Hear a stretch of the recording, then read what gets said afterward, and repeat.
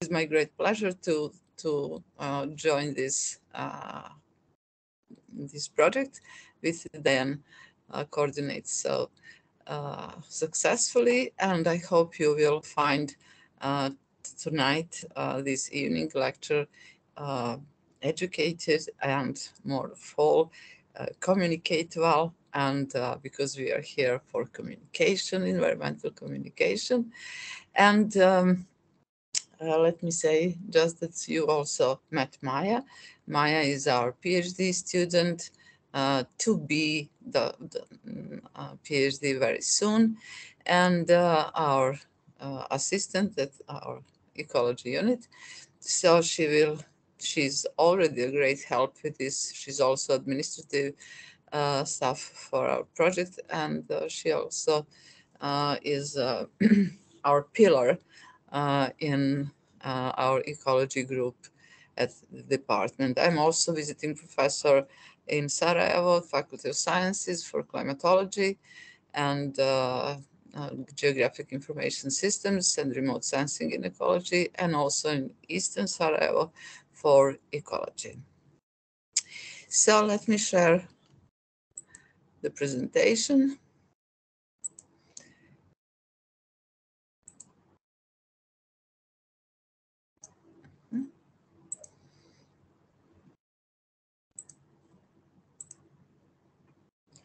Hope you can see it. Maya? Yes, yeah, we can see it. So,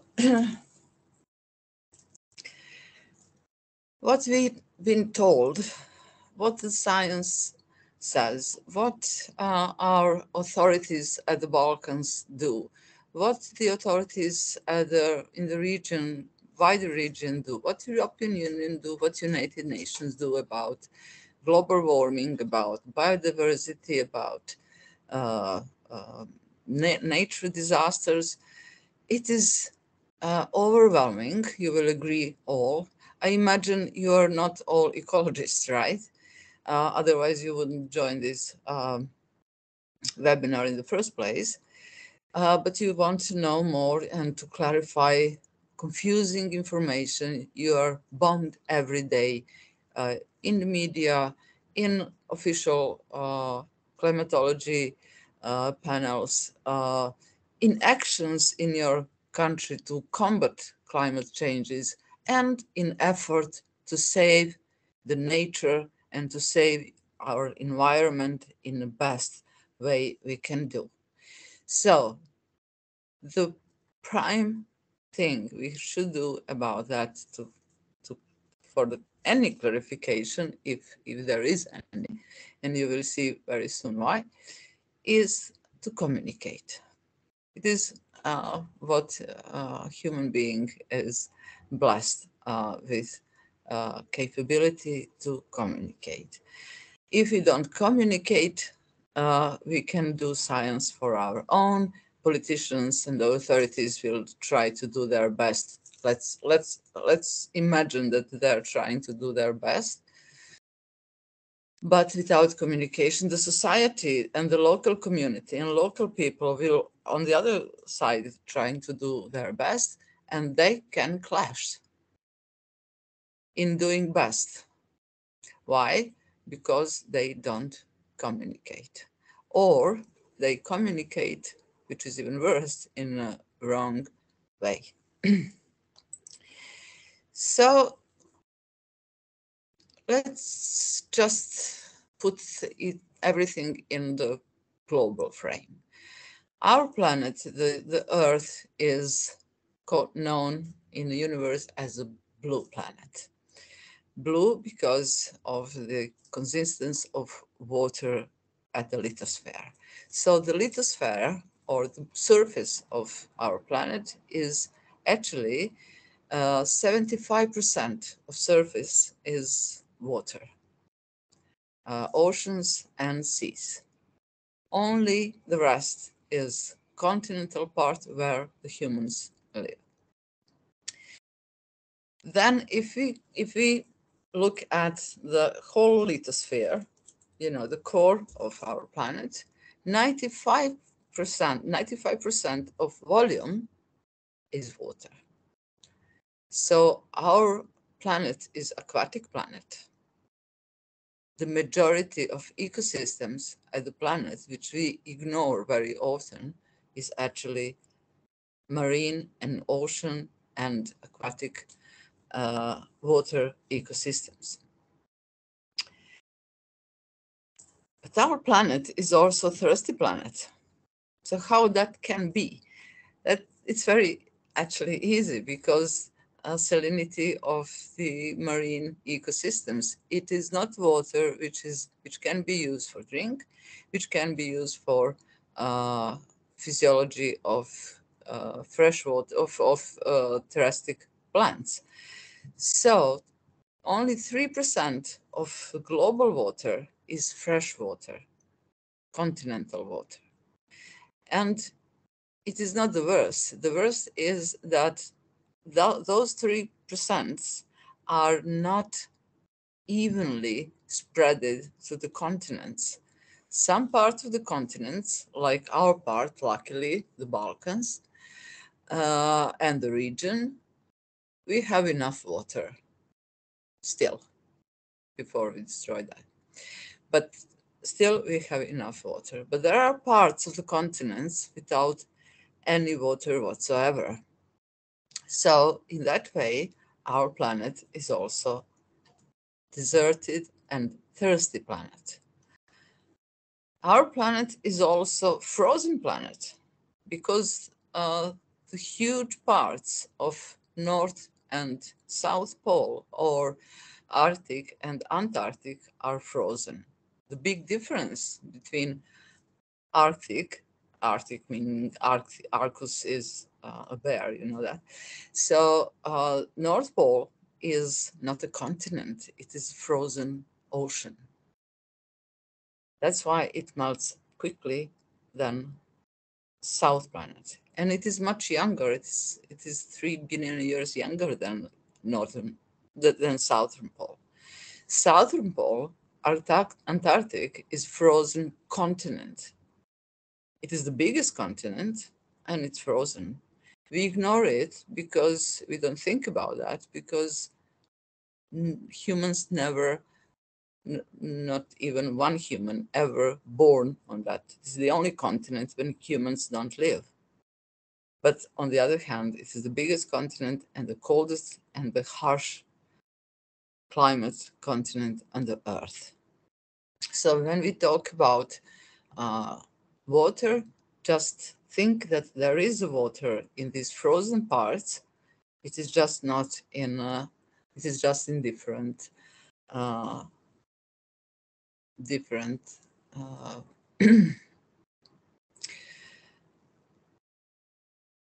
consistency. So our planet, apart from being blue, aquatic, deserted, thirsty, and frozen, our planet is also the only warm and green planet. Why our planet is warm? Because we have a greenhouse in a shape of atmosphere which keep it warm.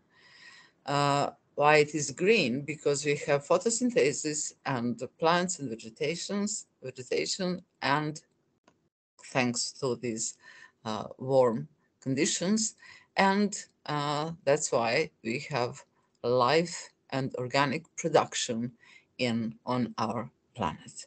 So our planet is unique, and every part of our planet is unique and different from the other, but there are similarities in many ways. If we want to put everything in time frame perspective, our planet didn't look always, our planet didn't look always like this. But you will be surprised. I won't go with this video for 11 minutes, but you will get the whole presentation with those clips live in this presentation, so you can watch it later and you can study whenever you want. It will be online. But if we want to put that in the perspective of time, let's see how the Earth changed over time. So mind that uh, 1 unit time of this in this video is 1 million year. Actually, someone said that when about this video, which is the best I think, which you can find on online and in the scientific community, is that every frame of this video is 1 million year. It is it is magnificent. So let's see what happened long time ago. The Earth is old about 4.5 billion of years. So if you go back in that time, you probably know from school and you learn that in your faculty or school or elementary school how Earth uh, how was it in the beginning? It was a really very hot place and very hostile planet. But over time, let me show you just a hint. So second. So you see in this video, which is 11 minutes, you will see how millenniums goes, how temperature change, and the composition of the atmosphere, the length of day. So uh, uh, uh, Earth was uh, spinning much faster than now. So one day was uh, 8 hours and 9 hours. Uh, and depending on cooling and processing of the surface over millions and millions of years, atmospheric composition were changed. Uh, First, there was no oxygen. It is our third atmosphere, which we know now with the oxygen, thanks to cyanobacteria, and later on of photosynthesis of vegetation. So it is very closely connected.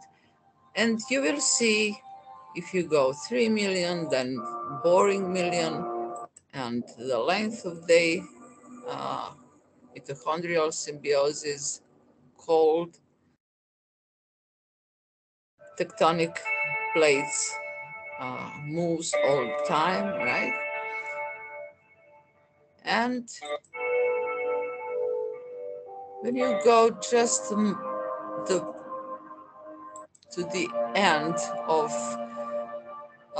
the length of day for we know now and ice age and everything, you see that our era, you didn't see that because it is very hard to spot. Our era is a blink of eye in these 11 minutes. It is less than a second. You will catch it. Try to catch it here. It is less than a second in this time frame. So keep always that in mind, that Heracles said, Pantarei, everything change, everything is dynamic, and especially our Earth. And it is only our duty to not to interfere in a way that we do at the moment. Also, another video, which we also won't go through the whole video now, but you can watch it later, is tectonic plates moving. So you will see 500 years ago, or 500 million years ago, which is a modern era comparing to 4 billion years of planet Earth history, you will see the continents had different, and they move, and they continue to moving, and they are moving now. But you will see the way the tectonic plates always move. Unfortunately, we witnesses on these days that it can have devastating impact on human society. And my heart goes for Turkey, Lebanon, and Syria at this moment. But let's back here for 40 million years ago. You see, it is not recognizable. Continents are not recognizable as we know it now. Something, if we go 90 million years ago, you will see that it is a period which is better known for our scientific community in reconstruction, and you will see how maybe better to go to what is this? Sorry, I can't move this. Anyway, 100 years ago, you can see that before that it was Pangea, one big continent, Pangea, and it starts to move apart. And some 50, oh sorry, some 800, 80 years ago, 80 million ago, it started to look like what it is now. You will see that Eurasia and North America were connected together the longest period of time. That's why biodiversity between North America and Eurasia is so similar, because they were stick together for a longer time than other continents. And you can see Indian subcontinents. You probably hear very often that we call India subcontinent, not continent, subcontinent. And why is that? Because India actually, subcontinent, flew from very fast. It is a very, very dynamic tectonic plate. And some 50 million years ago, it hit Eurasian, Asian or continent, and that is when Himalaya a mountain were formed. And some 10 millions, 20 million years ago, we got the continent shape what it is now. But it's still moving. It's still traveling. And NASA scientists said that in some 250 million years in the future, we will again have supercontinent like Pangea was, and Pantalassa, one superocean, like it was 250 million years ago. The evolution of atmosphere went also through different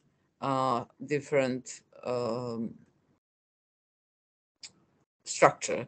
So I will like you to see this short video, just because we will talk about climate warming, atmosphere and climate changes. And it is really important for you to know how the atmosphere was born. 4.5 billion. Maya, just tell me, do you hear the sound of the video? Yes, yeah, we can. Okay. Years ago, the hot globe was surrounded by a thick layer of its original atmosphere, consisting primarily of hydrogen and helium. It was still very, very hot. These light gases tended to float upwards and so gradually escaped into space. So now we have nothing. The cooling Earth was subject to violent volcanic eruptions, accompanied by the release of huge amounts of other gases: water vapor, carbon dioxide, ammonia, methane, and sulfur dioxide.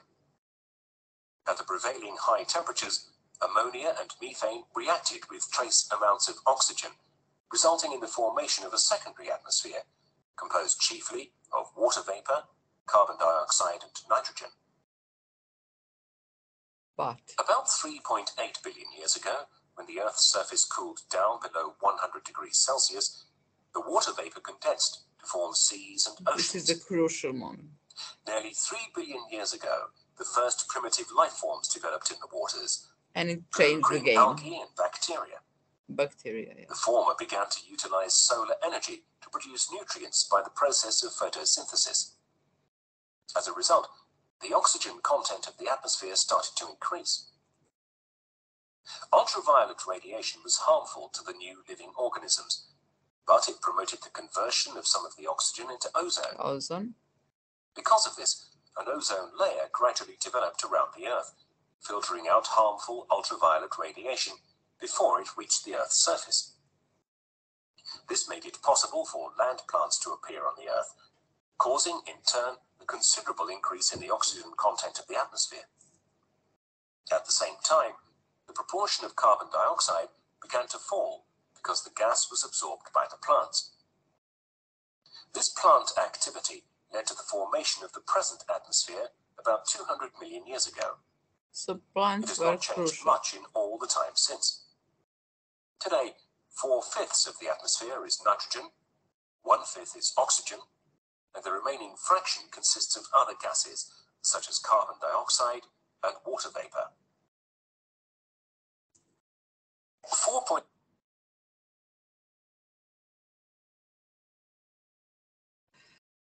Okay, so while these continents drifting and moving and slowly through the millions and millions and billions of years, and while our atmosphere change and the game change with first cyanobacteria and photosynthesis and life on this planet. So our vegetation, and not only terrestrial vegetation, also the vegetation in oceans and seas, change the atmosphere and make it what it is known as now. So why was that possible? I mean, why that didn't happen on some other planet? Because we have the crucial circumstance, and that is the planet was warm and stable temperature enough for living creatures, especially in the terrestrial ecosystems. So what is the main source of heat on this planet in solar system? It is obviously the sun. How sun heat our planet, and why our planet is not heated. Yeah, we will get back to this short video if we have time. Why it is not heated evenly?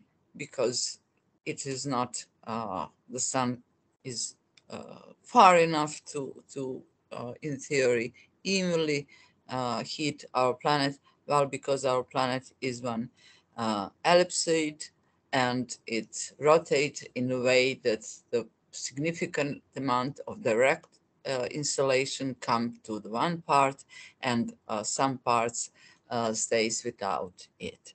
So the sun is not pay the bills, not for everyone in the same the whole planet at the same time. So it is obvious why some parts of the planets are warmer, some are cooler. So Scientists and climatologists and geographers noticed that the Earth atmosphere is warming in last period of decades or 100 or 200 years. It is not, it wouldn't be significant if we think about the longer time frame, because instrumental climatology, and that is period in climatology as a science from where we have instrumental data. Everything else is reconstruction. So only 200 years in civilization we have instrumental climatology in a way that the whole planet is covered by scientist data. It is extremely short time, extremely. Then scientists did reconstruction from the ice, and you know the whole story on Vostok ice cores, which in reconstruction of ice and carbon dioxide and structure of ice, they reconstructed the temperature and the carbon dioxide in a longer time frame. It is 50, 100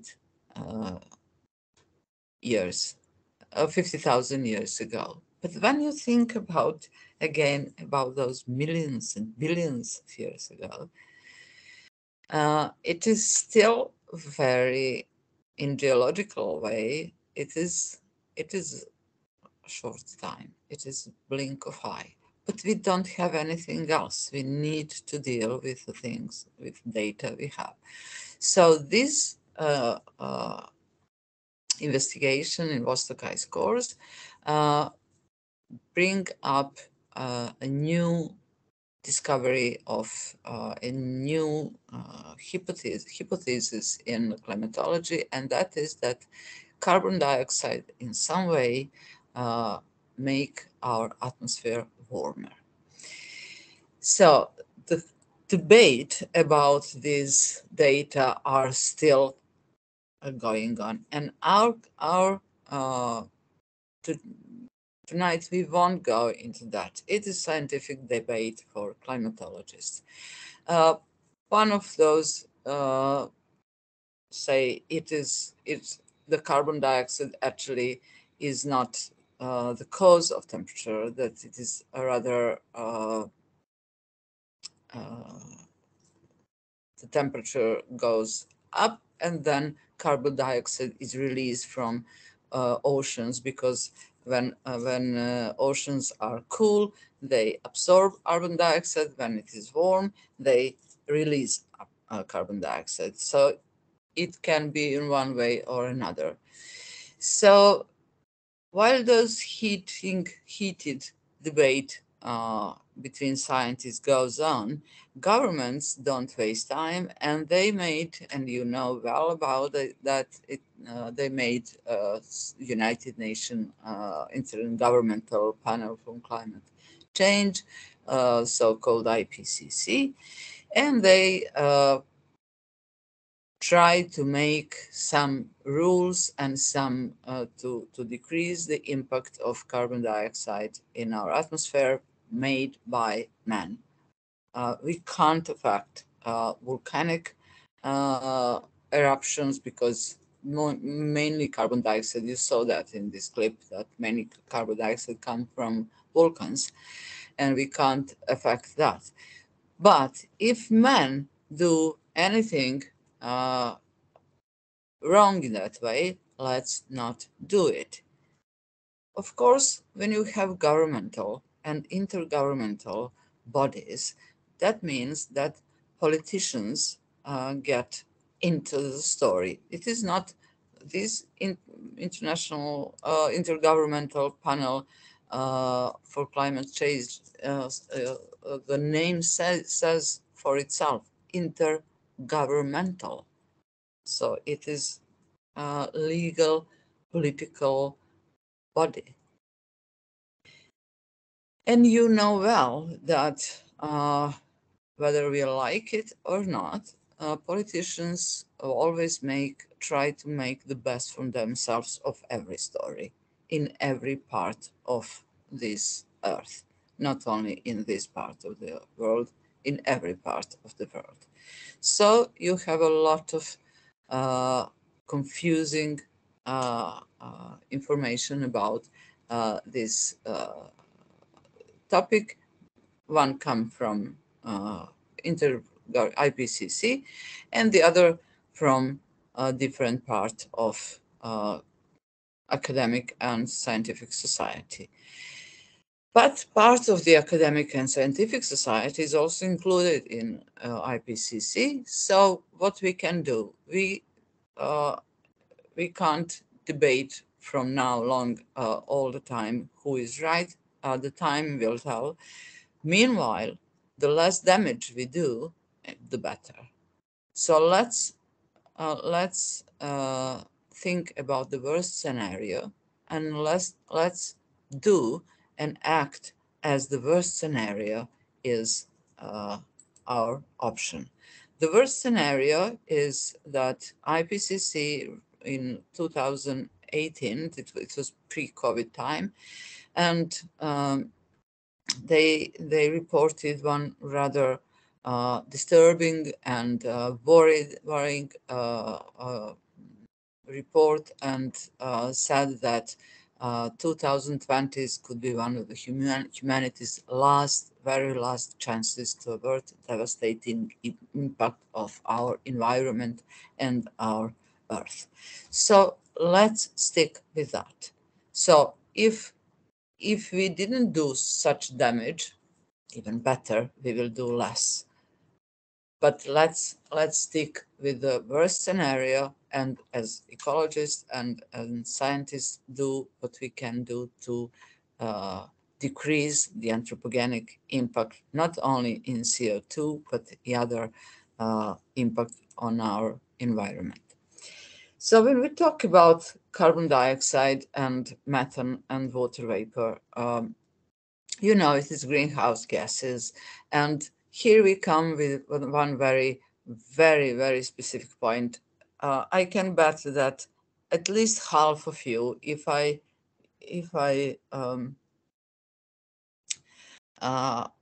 ask you now, what is your first association with the word greenhouse gases? Oh, it's horrible. It's horrible. We don't want greenhouse gases. We want to decrease greenhouse gases. Greenhouse gases are our enemies. And that is because the communication in environmental community is wrong. That is why you think that greenhouse gases are our enemies, and carbon dioxide is the worst thing on the planet. It just ain't so. But let's see why our planet is warm, why we don't freeze now in minus 40 degree. We wouldn't be here, we wouldn't have this conversation if we don't have greenhouse gases. We wouldn't exist. So carbon dioxide, methane, and water vapor are the main greenhouse gases that are found in our atmosphere. So when energy travels from the sun, it comes to the surface of the Earth in a shortwave radiation. If we have solar atmosphere without really atmosphere, solar radiation, these type of radiation would be released from the surface in a long wave radiation and go through the space. The greenhouse molecules actually absorb this heat and keep it in our troposphere through the very 10 kilometers in the high. So this process and these gases keeps the Earth warm and make a such essential place for life. That's why our planet is unique, because we have greenhouse gases. So what is the climate change then? So why we are told we don't want that? We don't want this CO2. Just imagine if you don't have CO2, photosynthesis would the earth will be, everything will be dead in 1 year if we suddenly lose all CO2, because the plants wouldn't be able to take it and make oxygen and water and organic, prime organic substances. So the life will be gone in 1 year if the CO2 decrease below 225 ppms, which won't very soon, but we are going to another problem in it going up. But it must not go down. That's the point. We can't remove it, luckily. I can imagine that there are people so fundamental in this and so radical in without scientific background. They, if they can, they will remove the whole CO2 from the atmosphere. We can't do that. It must, and God, thank God, we are not able to do that, because it's not up to us. So what is climate change? We said we have global warming because, and let's stick with the worst scenario, the CO2 is to blame for global warming, and the main CO2 in an atmosphere, decreasing of CO2 is up to human. Okay, let's go with that agenda. So what is climate change? If we say global warming, what's that? I would love if I had the opportunity to talk with you so you can interact now. But anyway, it is the model because there are a lot of you, probably it wouldn't be the best idea. So I can only imagine what you know, what you don't know about climate change. So what is the biggest problem is in climate change? We've been told that climate change is a change in the average temperature, a cycle of weather over a long period of time. So when you say weather is a state of meteorological elements at this very moment. That is the weather. Climate is a long-term weather average values. So, okay, if we say long-term, what does it mean? 10 years, 50 years, 100 years, billion years, million years, 20 million years, 220 million years? The scientists agreed that 50 years is a model for define the climate and climate changes. Okay. We have another obstacle now in the retrospective of climate change and how the average temperature arrays. What is the average temperature? Where is that average temperature? Average temperature of the whole Earth, it doesn't exist, because some parts of the Earth are very hot, some are very cold, some are moderate and temperate. So what is the average? What does it mean? It is like we sit in one room and I have body temperature 40 and dying, and you are all good, 30 of you with 36.5. Okay. So our average temperature will be below 37 and no one will be in danger, right?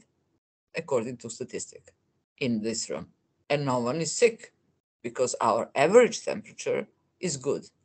Let alone I'm dying here on 40 degree, burning my brain.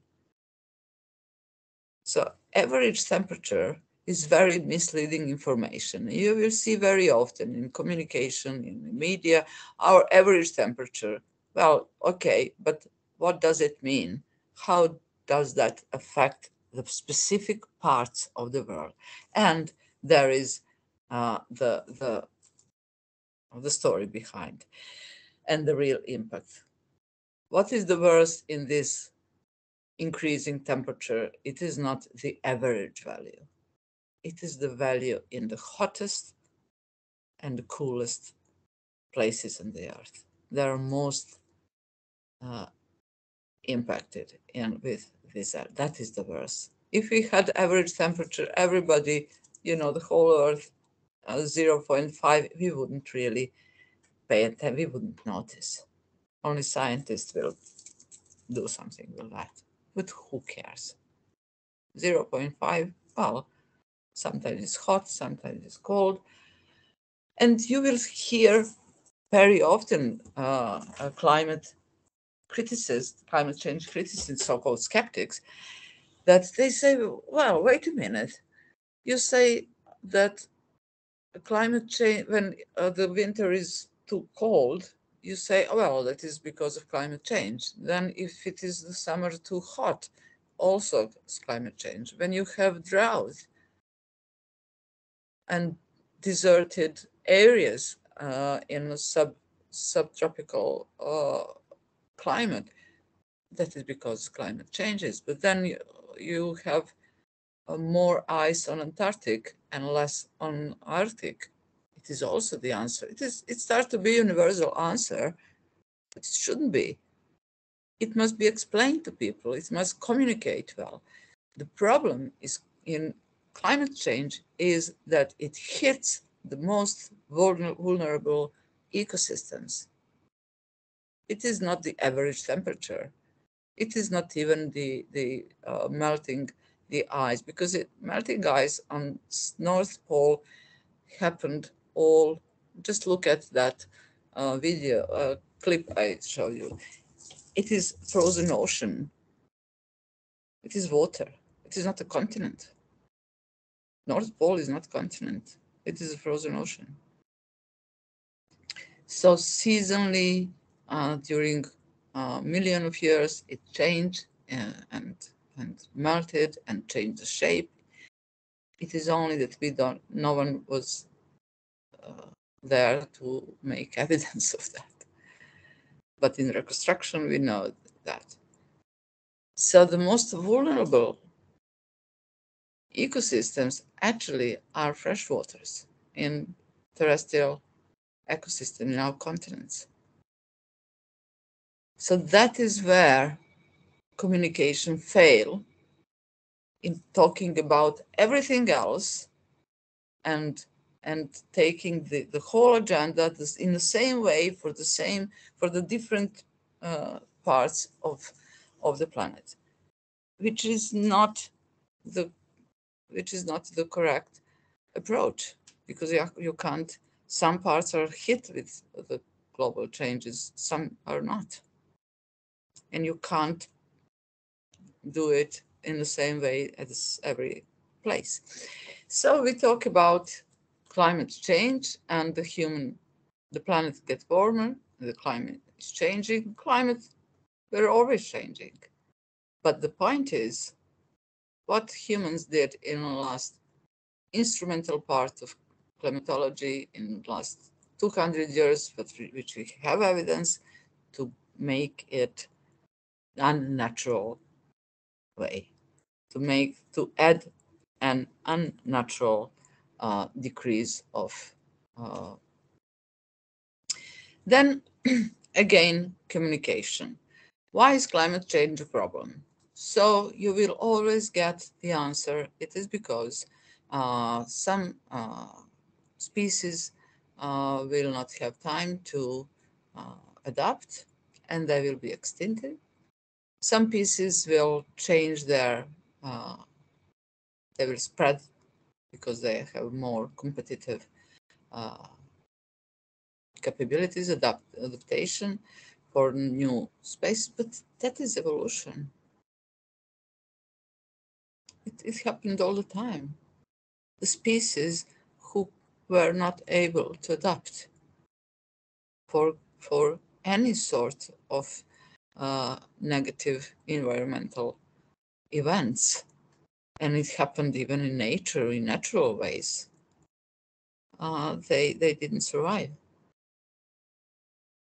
But the real communication is what people do, what humans do to impact that. Not through CO2, but through internet, for example. You might, well, heard about invasive species. Invasive species are species which are not common for some parts of the, for example, for the Balkans.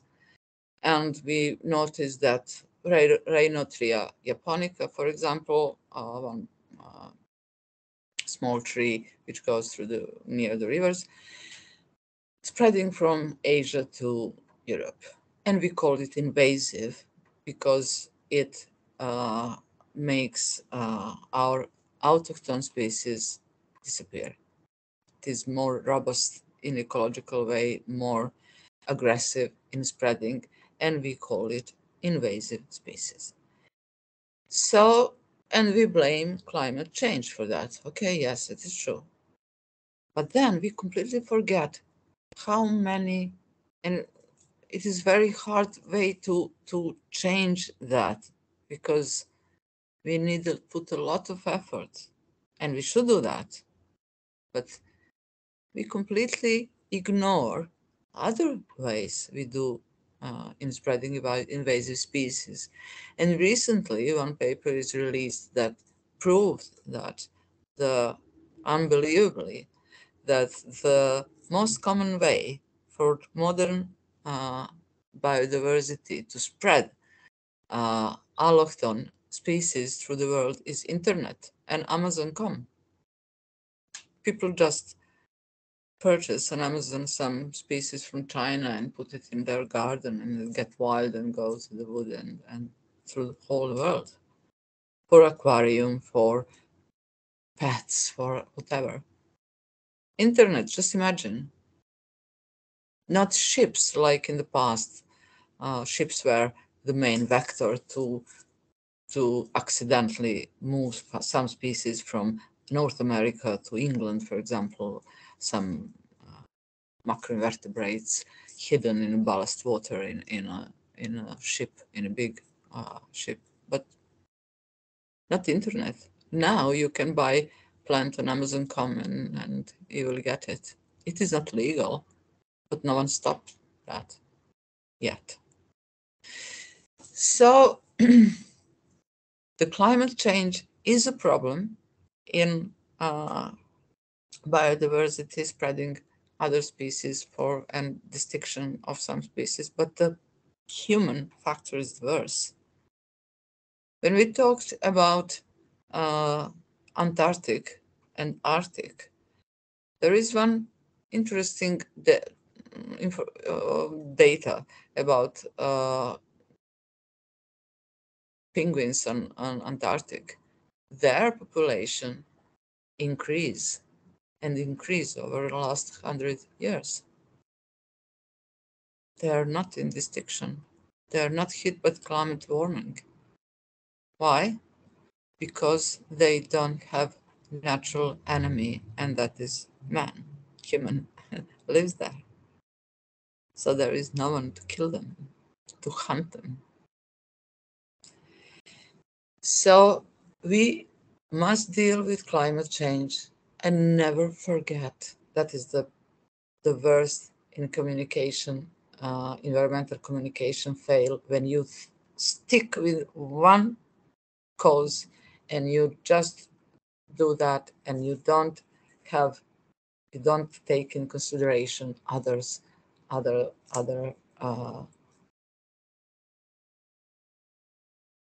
problems in spreading or distincting species. So it is not all about climate change. It is climate change, but it is not all. And we can't deal only with the problem we can hardly change, not very soon, but we can deal what we can.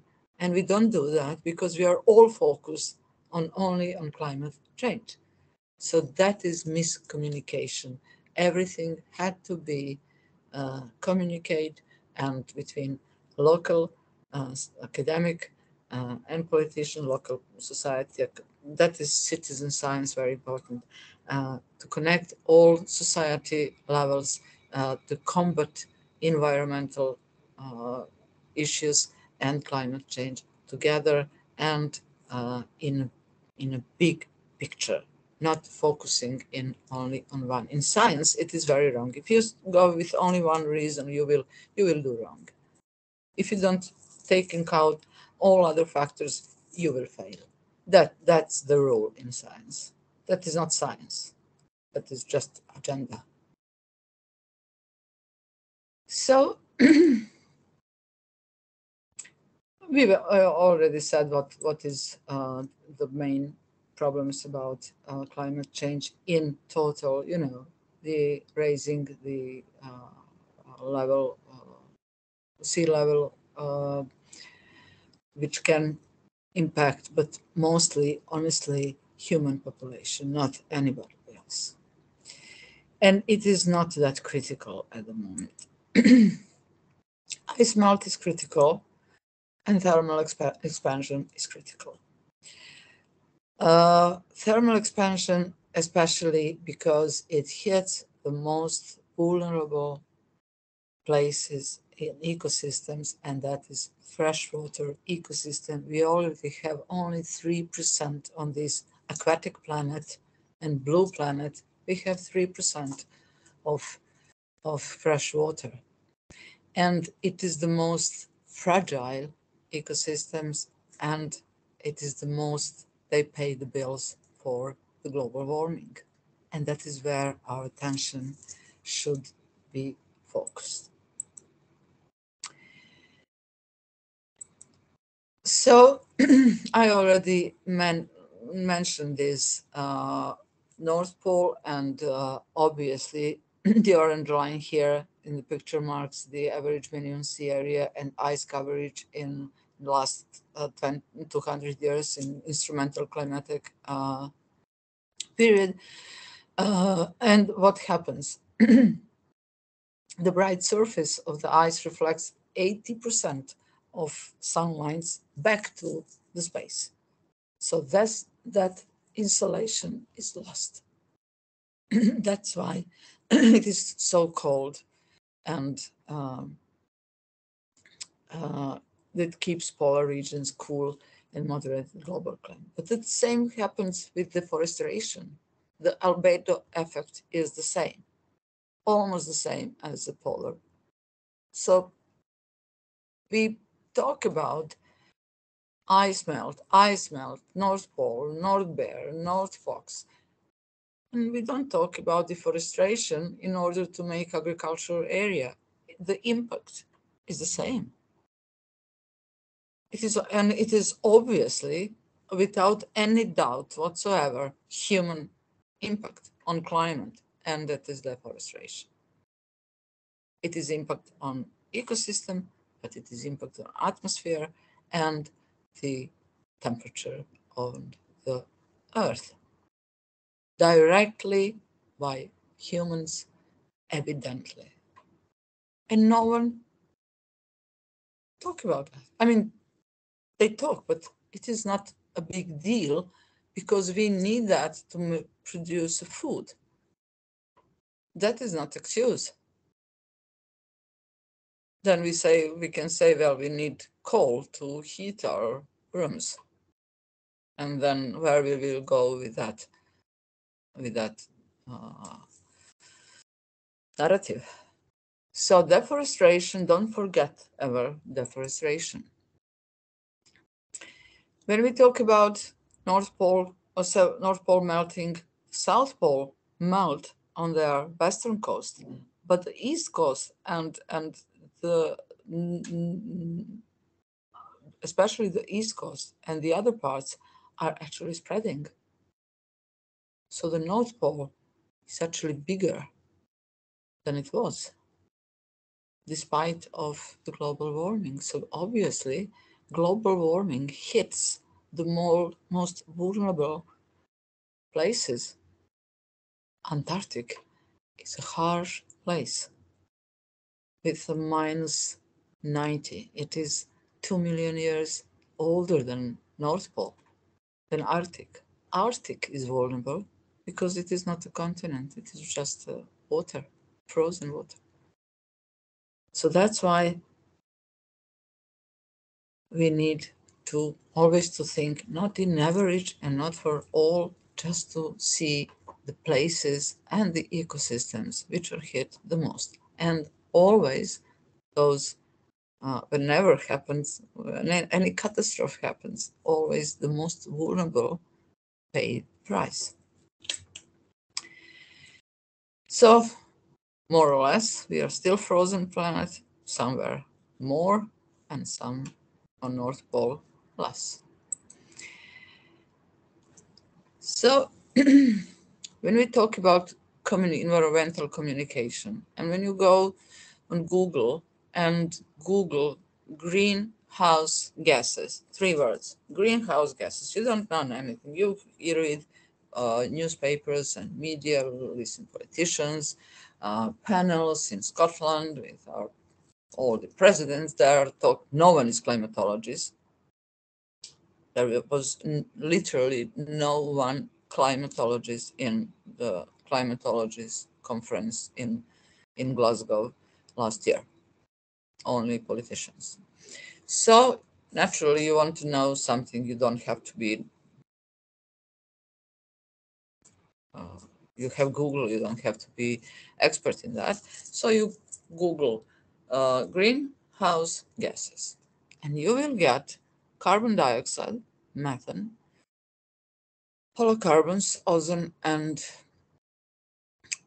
nitrogen oxides. Okay, but someone is missing.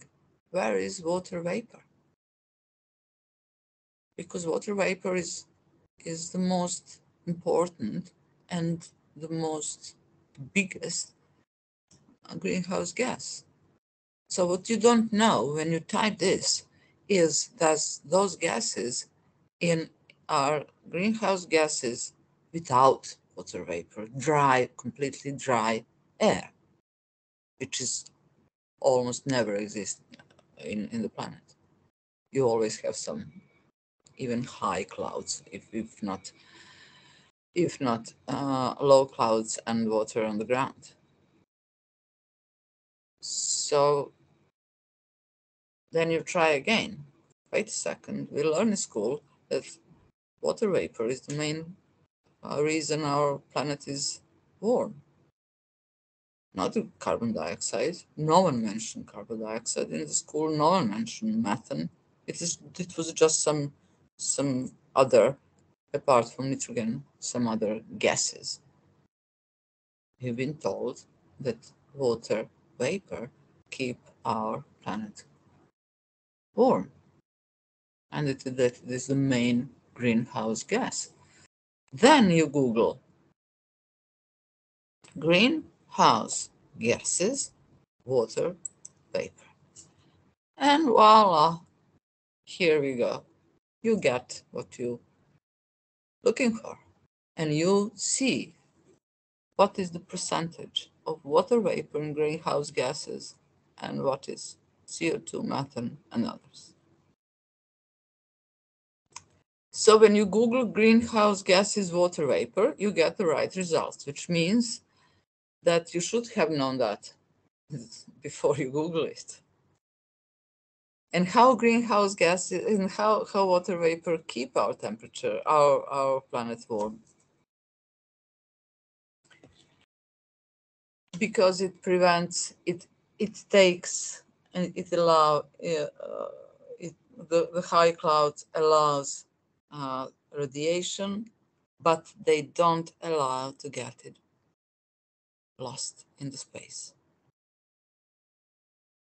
while low clouds, they're struggling with, they don't allow much of radiation, but also they reflect a lot of. So the high clouds and water vapor in a high troposphere are crucial to keep our planet warm. So that means that you should have known that in the first place before you Google it. So, well, yeah, science, Mr. Right.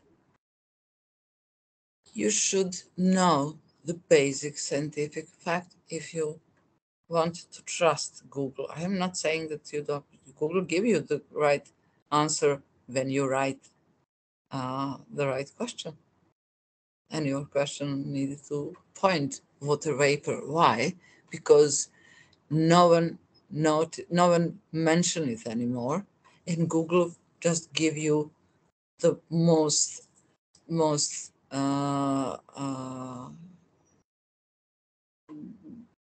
the most popular images. So if it is most popular, Google doesn't know whether it's true or not. You should know better. So you can't rely on internet to gain scientific information. You need to to know basic science, environmental science, to use internet as a help, not vice versa. So while fighting sufficient CO2, the point is, don't forget the basic science. We love greenhouse gases, don't forget that, as they keep our planet warm and green. Without them, at the moment, we wouldn't have this atmosphere. Without greenhouse gases, the atmosphere, the temperature on this Earth will be in average, 40 Celsius minus, some say 38, some 40 Celsius minus, as comparing the temperature now. So, in other words, as I said, we wouldn't have this conversation because we wouldn't exist. So while this, I really want to go to this debate because some scientists, you will have all this in my presentation and some links, and you can use that links and see some speeches and debate about whether solar radiation, solar activity impact. This is NASA's finding, and but only for short period of time. They claim that solar activity is not due to the temperature raising. They don't say that it's CO2, but they say that it is not solar activity. So there is a lot of debate at the moment. So while heated climate debate is on, and you have one really interesting speech here, uh, we need that sustainable development. We need lower CO2 emission. We need green energy, and we need Green Deal. When I say deal, you need two for a deal. You need to communicate. So above all, we need a proper environmental communication. Sustainable development means that you take in account all these problems, human impacts, human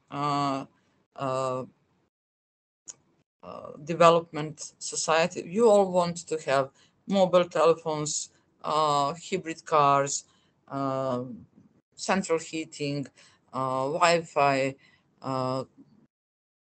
We all want that. Food and water and clean water. At the same time, we want to have clean nature, clean environment in our anthropogenic ecosystems, in our urban ecosystems. So we have to find a real measure how to do that. And the United Nations gave, and the European Union gave some main frame to set our minds. It is not a directive, it is just a mindset for human society to try to do their activities within this frame. to do the development within this frame. So we will just go quickly. You probably know about Sustainable Development Goals, and those goals are not something, it is not rocket science. We don't want to have poverty. We want zero hunger. We want good health and well-being. We want to ensure quality education for everybody. We want gender equality. We want clean water and sanitation. We want clean energy. So, well, you probably noticed so far it is only we are only on number 7, and we already have conflicts of many things because we want zero poverty and hunger. At the same time, we don't want to. We want clean water. It just don't go together, unfortunately. But as long as we have that set mindset, that frame, we do whatever we can to reach these goals. So decent work, economic growth, industry, innovation, infrastructure, and clean, everything keeping clean. Reduced inequalities. They means by inequalities in country development, not inequalities in a society, but between countries, which is quite a task. Sustainable cities and communities, which goes with innovative materials development, which goes with super lab equipment. Again, how to do all of that in a natural way. Responsible consumption and production, that is very feasible, and that is the easiest task, and people just don't do that. That's amazing. The most easiest task, it is actually the most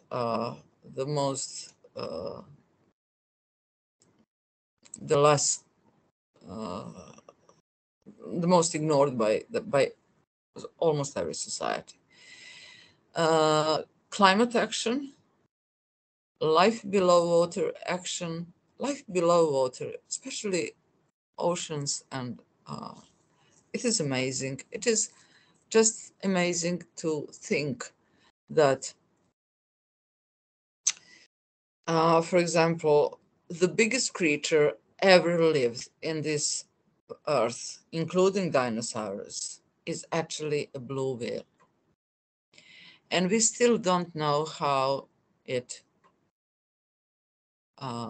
where and how his life cycle, where the white blue whale goes to reproduce, how they reproduce. We don't know that. David Attenborough, you probably know him. David Attenborough make one serial in Earth, Blue Earth, Blue Planet Earth, Deep Planet. In one episode, they went to the depth of the ocean, and he said, more people were in space. We are the first humans on this deep, and they couldn't go deeper because their submarine would disintegrated from the pressure of the ocean. 90% of life below water, species below water, is not known to science. Can you believe that? Only 10% are known for science. 90% is unknown. And yet we have space programs trying to find life on some other galaxy, while we didn't learn about life in our planet. It is amazing. Humans are really, really odd species. Life on land protects, restore, and promote sustainable use of land, and especially the water on the land. Peace, justice, and strong institutions, of course, it goes together with everything else, and partnership for the goals. For partnership, we need, again, to communicate. Some of these goals are directly stated for our planet, although we can put more than 3 in this direct.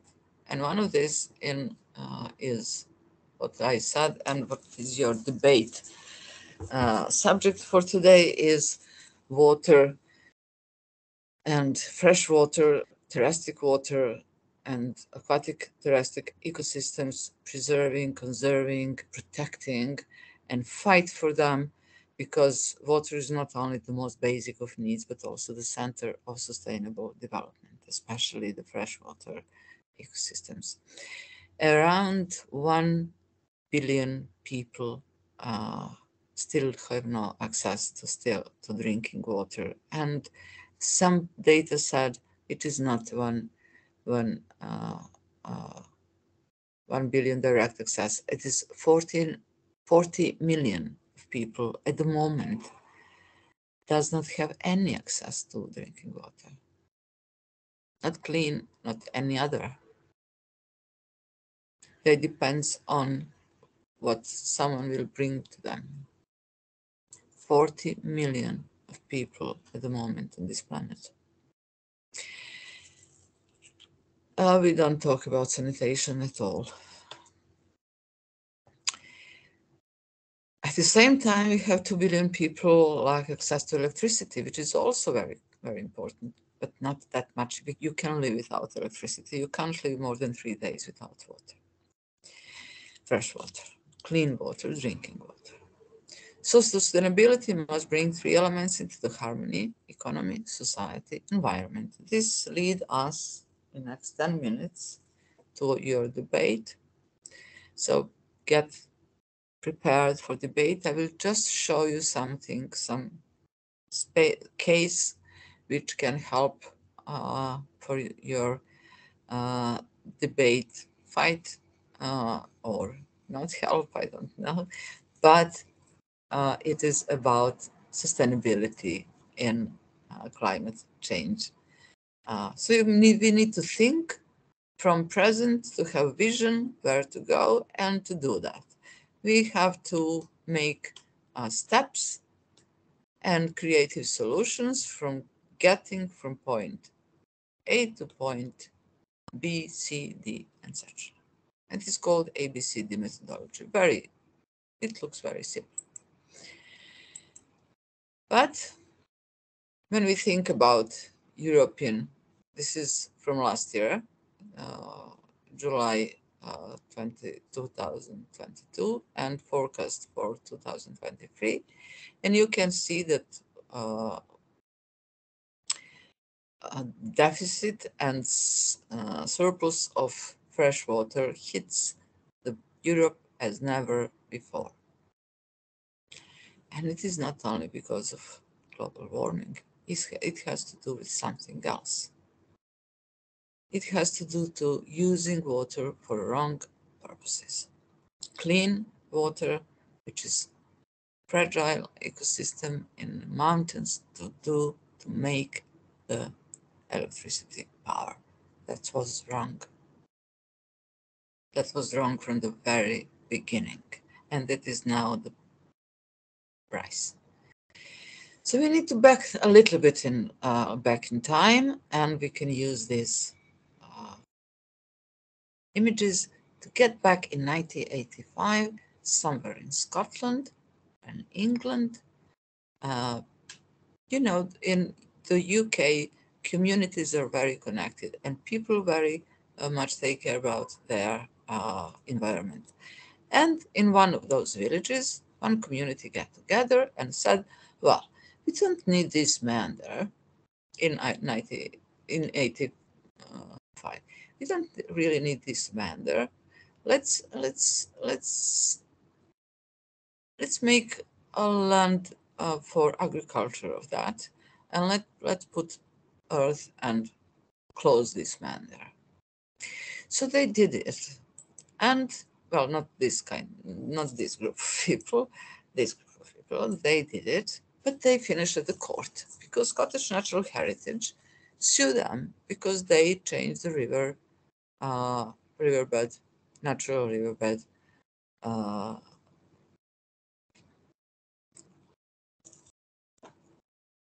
shape. So they sue them and they go to the court. At the court, Scottish Natural Heritage, this is not original, this is just some artificial intelligence picture. They went to the court and they called court witnesses, scientists, hydrologists, and they said villagers called their expert, and the prosecution and Scottish Natural Heritage called their. And one of their experts at the time was one of our dear colleagues from Scottish Natural Heritage. And they give different stories. They said, one said, well, villagers didn't do any wrong. That man there actually was made by men. And they just put the river back to where they belong. And the Scottish Natural Heritage expert said, no, that's wrong. So the judge didn't know who to believe. I mean, you have two scientists. One said one word, and it is my word against yours. I said they did better for the environment, and the other said that they ruined the river bed. So they couldn't make decision. And then the government said, well, we need scientists to give us some environmental tool for these kind of cases, which everybody will understand. When jury will understand, the judge will understand, the lawyers will understand. We need some metric system which will say this is conservation value of this river, impact and or not. We can't be biologists, and we are not judges who is better scientists. So Scottish Natural Heritage did it, and they developed over years and of scientific papers first, they developed one method called SARCON, System for Evaluation River for Conservation. And if we back in time, a lot of time after that, in 2015, we made software at the University of Novi Sad with cooperation with Scottish Natural Heritage. And we have that software, not knowing, we didn't know at the time that we will use it at the court actually in Serbia. And we did. So when we go back to the time, and somewhere, not in Scotland, not in England, 20 years after that, we are going to green energy, to combat climate changes in the very blue heart of Europe. And our solution was to put this into this. Is it green? Really? So it happened like a flame over the Balkans. In Albania, with a lovely, and Professor was probably talked a lot about River Vjosa, the last wild river in Europe. We must protect it. Not only Albania, all of us must protect Vjosa. Vjosa is a germ. It's priceless. So in Albania, in Montenegro, in Bosnia and Herzegovina, in Serbia, in very blue heart of Europe. Why blue heart of Europe? Why it is called this part of Earth like that? Because we have those fresh water. We are not in shortage. We have a lot of fresh water. It is still clean and relatively clean, but it is not devastated. And That's why they call us the blue heart of Europe. And then people reacted on this green solution of mini hydro plants. First in Bosnia, then in Montenegro. This is Serbia, actually. No, this one. This group of people, and it ends in the way it's very barbaric. This is very barbaric. I mean, this is barbaric, and this is barbaric answer. You put legitimately those destroy the river, and those people are taking out. So they did it. And meanwhile, we got another green project, Rio Tinto. What? So for Rio Tinto, we are preparing a learning game, and you will get, Diane will release that when we are finished. So we won't talk about Rio Tinto now. But it finished with biggest protest ever in Serbia. This is Belgrade, ecological protest. Even though those people still didn't know they want green energy, they all want green energy, they all want to save the planet, they all want to combat climate change. They don't want to destroy the rivers. So they didn't know what else to do. And this is not how we communicate. This is not environmental. We were forced for this. This is not communication. And then when we talk about Rio Tinto, wait a second, why do we need lithium so badly? Oh yes, because we need batteries to keep the energy from the alternative. What? Okay, not in this way, obviously. And while all that happened, we have a court case, people versus mini hydro plant investors. In one, I don't want to say which was that, because we are court witnesses there, so it is not important where.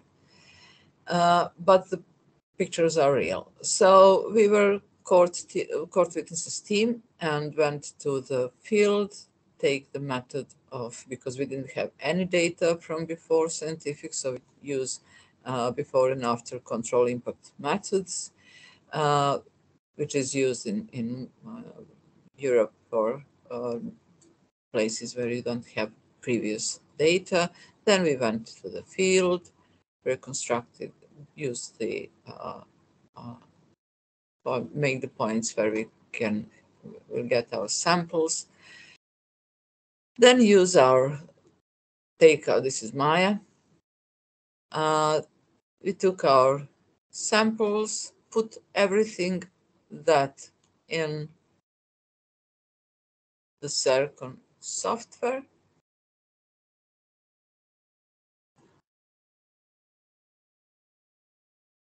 and got a hit result.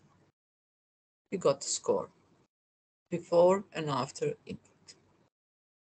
Before, mini hydro plant, the river before, and the place where it is constructed, and after, down the river, the next site, we got very clear numbers, which could have been presented and were presented at the court.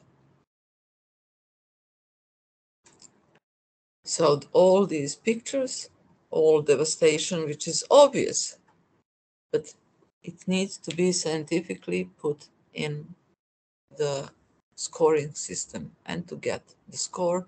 And then you say to the court, well, this is the score before, this is the score after, this is significant river habitat modification impact, and they did it. Circon score for conservation, which includes all biodiversity data, not only hydromorphology, it's a river habitat survey, just all habitat data. Also get judge for listening. He understood it. And Yeah, science.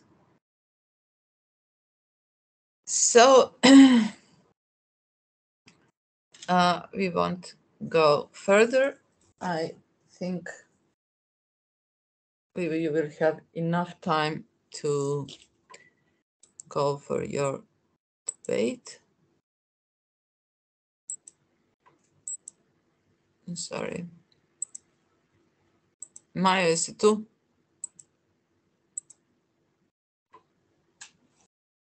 Maja? Yeah, I'm here. Okay. So do we then are you here? I meant to ask, do we have all credentials for all the people who are going to debate? Here we have Jovana. Yes, I can turn my mic on and camera, so Great. I'm good. Lovely to see you. I felt really lonely in this muted community without cameras. Oh, lovely to see you. Is this a beauty contest or what? I didn't know. So we can do the pageant contest as well. Hi. So we have 4 of us. Where is our hero surgeon? He was the most brave ones last time. Now I can't see him. Yeah, he's here. I can see him. I can't see him. Why I can't see him? I'm here. Oh, why I can't see you? Wait a second.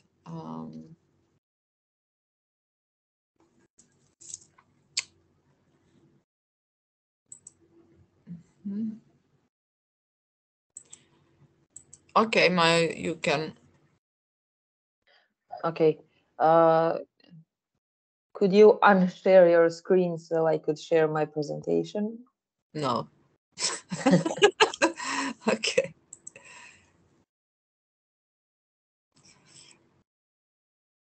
Okay, I will share my screen only to show the presentation that you have partially seen already.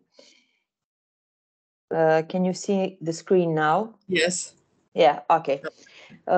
So, as all of you could see in the debate evaluation form, we had 3 phases of the debate. We have opening statements, we have rebuttals, and then in the end we have closing statements. During the rebuttals, we will have cross-examination, and each section is actually time constrained. We have our pro and contra team. I saw everybody, but I didn't see Natasha. Could someone confirm that she's here?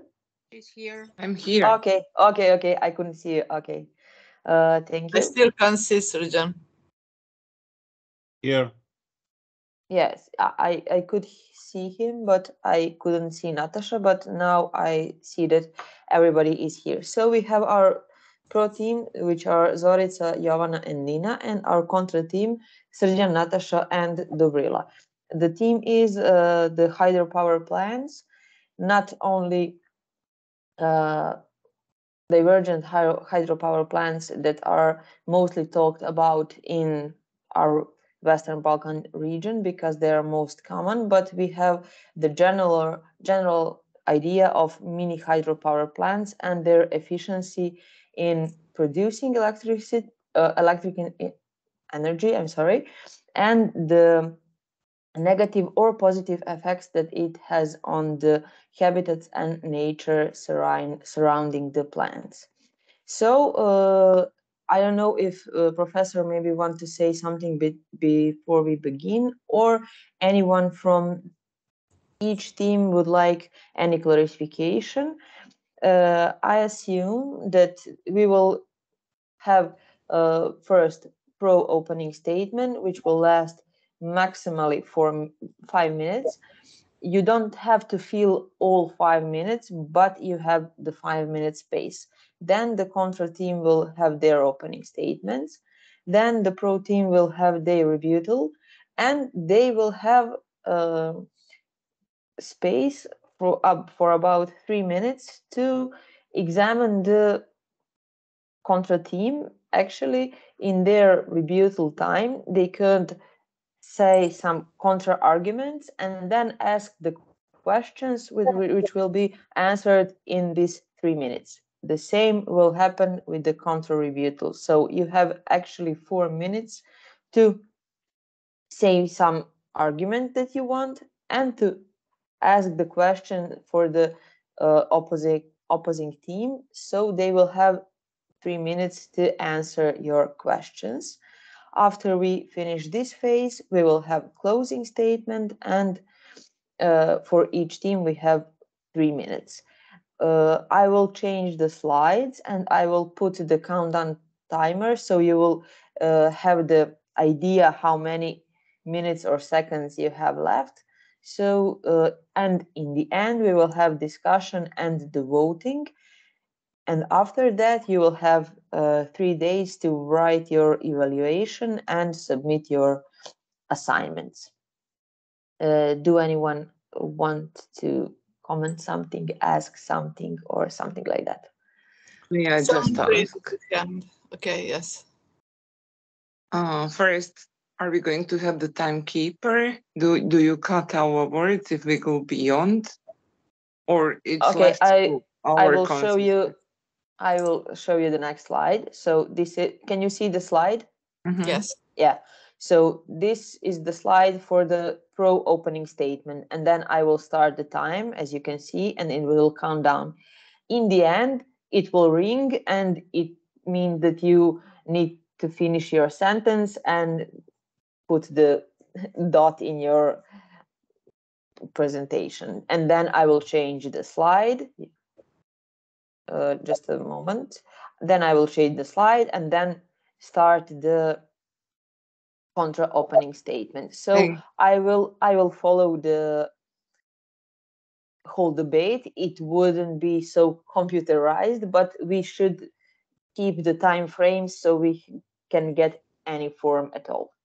And one more, please, I'll be short. Okay. Do we also, participants in this debate, prepare any evaluation, and for whom, if yes?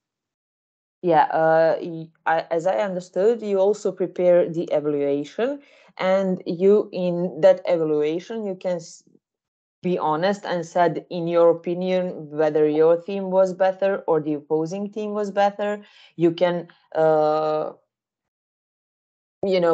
pick some best lines from their side, some best lines from your side, and explain why is that so. So you are doing evaluation like any other participant. Okay, thanks. So we made a mistake. Yeah. We understand that you cannot be as objective as the rest of the group, but Professor will surely have that in mind. Well, you were the part of the debate. Thank you. You have all rights to do what you think. Yeah. Okay, let's start. Okay. Well, I would like I would like to call the first speaker for the pro team to turn on their mic and to open this debate. Yes, it's actually me. I'm wondering, can I share my screen because I have a presentation, just for easier follow-up? Now I'm confused because of this timeline. Okay.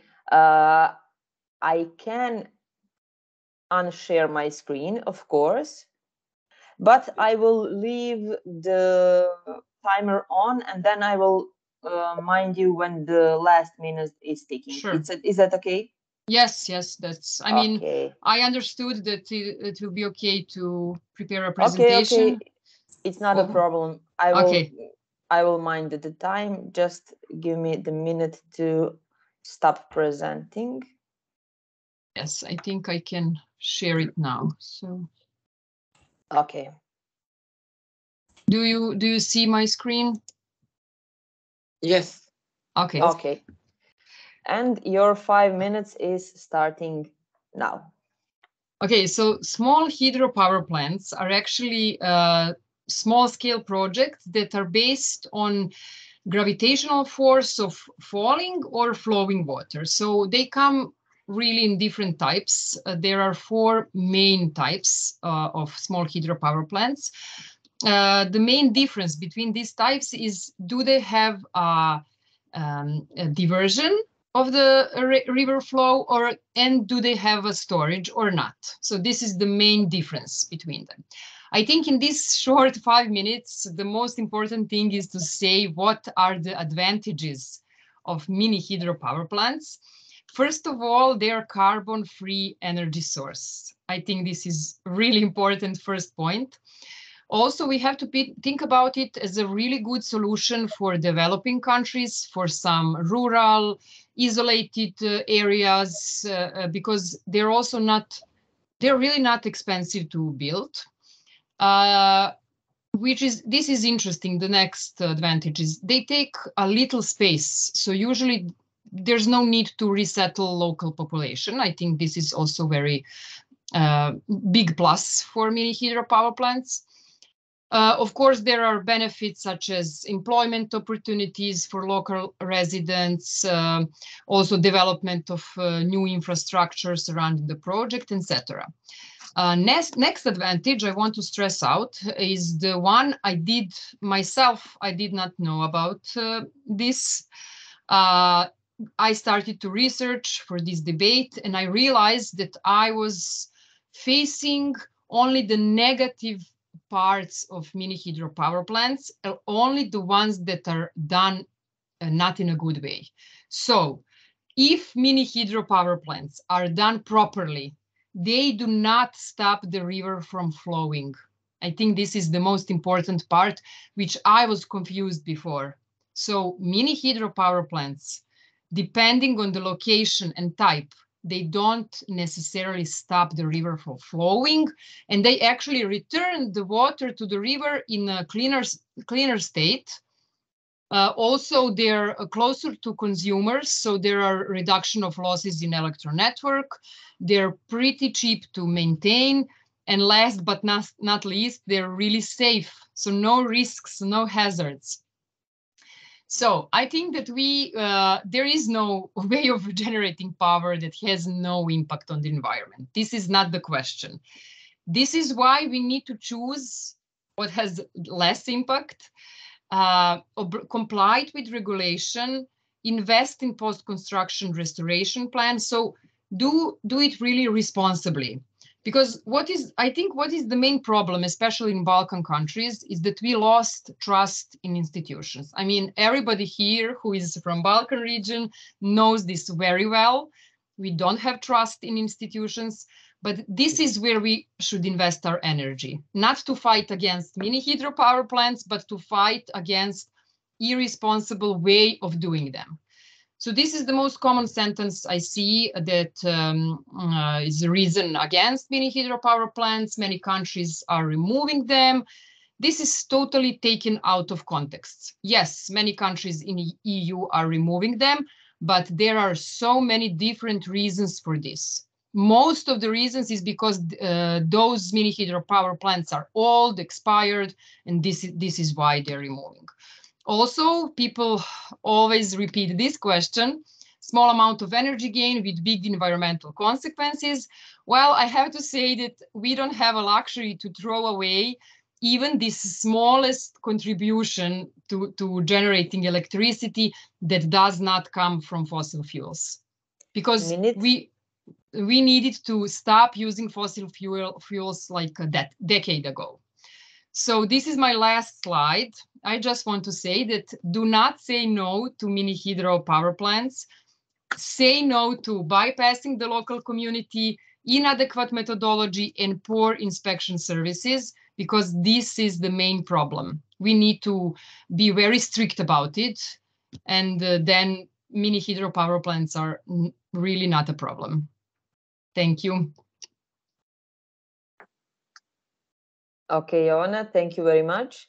Yeah, I'll just stop sharing. Okay, thank you. Yeah. Now I would like to call the first speaker for the Contra team to That's me. give their Nina. No, that's me. No, Gabriela. Okay. Yes. I don't do have you- presentation. No. Okay. Do you want me to put up the Yes, presentation? please. Okay. Yes, please. I will share my screen now. Okay. So our contra or negative opening statement can start now. Dobrila, you have the floor. Thank you. More than 83,000 small hydropower plants in 150 countries were mapped in 2018. Hundreds of small hydropower plants were built in the Western Balkan countries, and 2 to 3 times more are in the preparation or the construction phase. But despite the big numbers, small hydropower plants contribute minimally to electricity production, and that is less than 2% of the total energy production, and even less in the production of green, sustainable, or renewable energy sources. Small hydropower plants are not renewable source of energy, and the most commonly used word connected with the small hydropower plants is ecocide, because it explains why small hydropower plants have a negative impact. Thanks to the poor legislation in the Balkan countries, which favor investors' interests, and even poorer regulation or implementation of those legislation, we are today presenting some of the big issues caused by the small hydropower plants. And the first one is deforestation, because they are cutting trees to build dams. And I would like to thank our colleague Selma Šljivo, who shared one study at the first webinar. And this study is about the right tributary of the Neretva River, Neretvica, which is endangered by the plan to build 15 mini hydropower plants on the river. And in order to do so, they have to make additional infrastructure, which includes building about 25 kilometers of underground channels for laying cables to connect small hydropower plants, building about 5 kilometers of new access roads, and even upgrading old 10 kilometers long existing local roads. So in order to be able to drive, to deliver equipment, machines, and everything they need to build a small hydropower plants. Also, drying up riverbeds is one of the negative effects of small hydropower plants. Cutted or endangered fishes routes, overall disruption of animal migration routes, and endangered biodiversity, destroying nature and terrain, and destroying opportunities for tourism, sustainability, and development. Despite the legal provisions on compliance with the so-called biological minimum, which colleague mentioned previously, also, the beds of numerous rivers on which small hydropower plants are built are dry most of the year, totally dry most of the year. So, to go to the end, the construction of small hydropower plants in the Balkan region is not the result of strategic need for electricity or production of renewable energy, but the intention to satisfy investors, which are most often well connected with the local, regional, and state level authorities and ruling party circles. Thanks to generous incentives provided by the Western Balkan countries, which is justified by the status of small hydropower plants as sustainable or renewable energy sources, small hydropower plants are very lucrative business. So what else our investors and corrupt politicians are not telling us? Local communities do not generate a significant income from the concession fees because they are from 1 to 3% of the total revenue of each small hydropower plant. Electricity produced by the small hydropower plants is bought from their owners at regular or most often preferential prices, so only investors profit from it. Western Balkan countries produce enough energy for their needs, and in most cases, they produce even more than they need, and they export overage. Due to the high level of automation of small hydropower plants, a minimum number of workers are employed, maximum 1 per plant. My time is up. I had more arguments. Thank you. Okay, thank you. The next phase is the pro-team rebuttal. So I would like to call our next speaker or speakers to join. Yes, that's me. I would need to share my screen. I have Okay, presentation then also. I will stop sharing my screen. Okay. I will start the clock whenever you feel ready, and then you will have 4 minutes to tell some arguments, and then you will have additional 3 minutes to cross-examine the opposing team. Is that okay? Yeah, okay. Tell me, can Okay. you see the presentation? It's loading. Now we can see the presentation. Thank you. It's good? Okay, you can start. Okay, very good. So, because of building of my mini hydropower How much plants. time? Sorry. How much time does she have? 4 minutes plus 3 minutes. 3 minutes is for the contra team, right? Yeah, actually, you have. Okay, I will restart the clock. Yes. She has 4 minutes to tell some additional arguments and to ask the question, which will be answered in the following 3 minutes by the opposing team. Okay. Okay, and I have a question. Can any member of a team ask a question or only me? Of course, yeah. Any team member can ask the question, of course. Okay. And join you in whichever points do you want, even in the crossfire.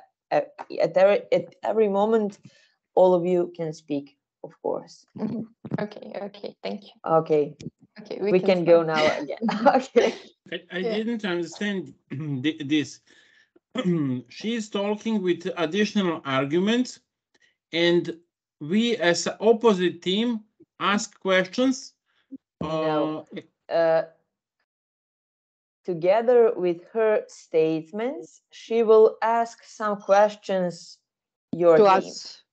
Yeah. Okay. And then you will have 3 minutes to answer them. So listen carefully and prepare for your answers.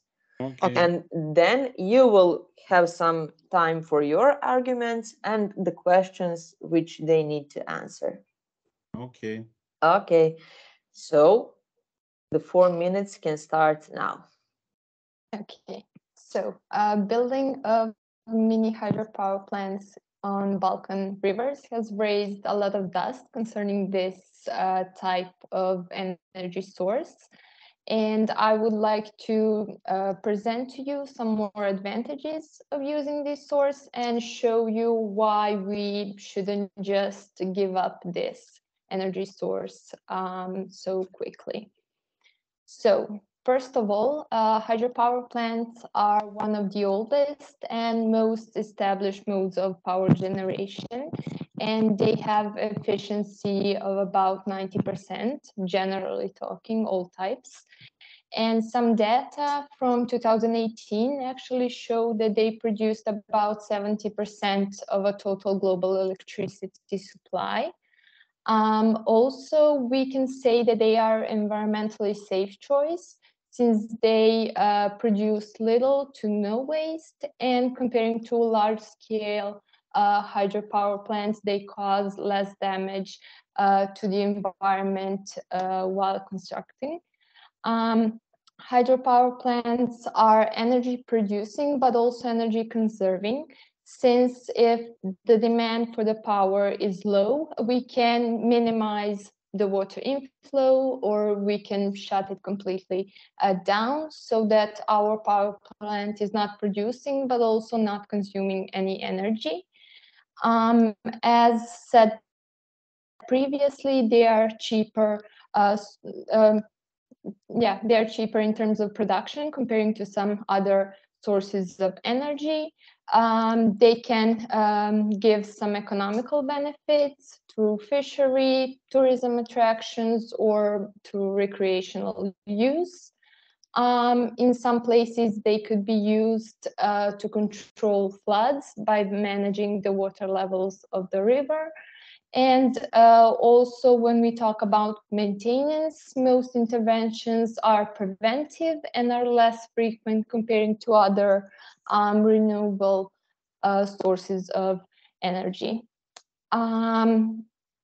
Next thing that is important is that since they are very old, like they are used for a very long time, we have a lot of knowledge about the impacts that they have, and also we have a lot of examples of how we can mitigate any damages that can be done.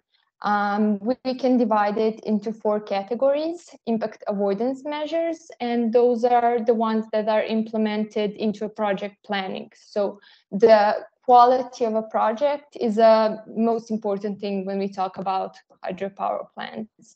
Second thing is choosing the appropriate location. Not every location will be suitable, and we have some very bad examples of bad projects. Mitigation measures and compensations are the ones that we apply if there is some sort of a damage caused. For example, mitigations, we will try to eliminate that negative effect. For example, for fishes, you have 30 seconds more. Of bypass channels or fish-friendly turbines. Compensation could be if we destroyed some type of habitat, we can try to improve it, to improve the vegetation, things like that. And the last are enhancement measures, with which we will just try to improve the existing conditions and social conditions and make this project more environmentally friendly. That's it. Okay, thank you. Now I would like to invite you to ask the opposing team a few questions. I would like, may I? No. The pro team is asking question the contra team now. Okay. Do you have questions for us? Yeah. Does anyone from the pro team have the questions for the opposing team? Shoot at us. We did not prepare any specific questions, but I have a million questions. I can ask one, and Zorica and Nina can also join. My main question is, why do, and I see this, I mean, everything that Dobrila said was really scientifically based and etc. But the question of this debate is not building mini hydropower plants just in Balkan countries. It's pro and con for mini hydropower plants. So we cannot say no to the opportunity to leave the fossil fuels alone just because we have corrupted politicians. Why do we keep saying no to opportunities? Why don't we invest this energy into saying no to corrupted institutions? This is what we should all fight for, and not hate mini hydropower plants that are done in a wrong way. So this Understood. is my question. Okay, and I think I partly answered that. Western Balkan countries, I focused on Western Balkan countries trying to find more data, and we actually have tried to make data because it's about us here. So Western Balkan countries not only produce enough energy for our needs, and I said that because we also produce more than we need, and we export electricity. So the thing is that everything that it's been done about small hydropower plants is not about investing that money in sustainable energy, for example, but into the profit for small hydropower plants owners. And that is also one of the arguments because the electricity which is being bought from the small hydropower plants is paid by privileged prices. So only investors have profit from it, and none of it does come back to the communities, and it doesn't even come back to local communities because, as you can see, only 1 to 3% of the total revenue goes to the local communities as a concession fee. But if I may add, please, so we are currently discussing mini hydropower plants as they are now, as the state is now, not as it was 100 years ago, and not if it will be in the future. So the fact is now, and we tried to prepare on fact-based statements that we found on Google and various search engines.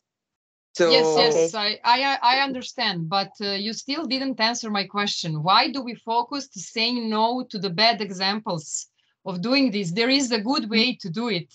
And second of all, Balkan country, I'm not sure for which country do you have data that exports energy, but what kind of energy?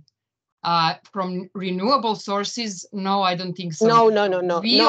This is my point. We obliged to have, for Serbia, I know 27% energy needs to come from renewable sources. We are not even close to that. So this sentence, small amount. We need this small amount. It's renewable energy.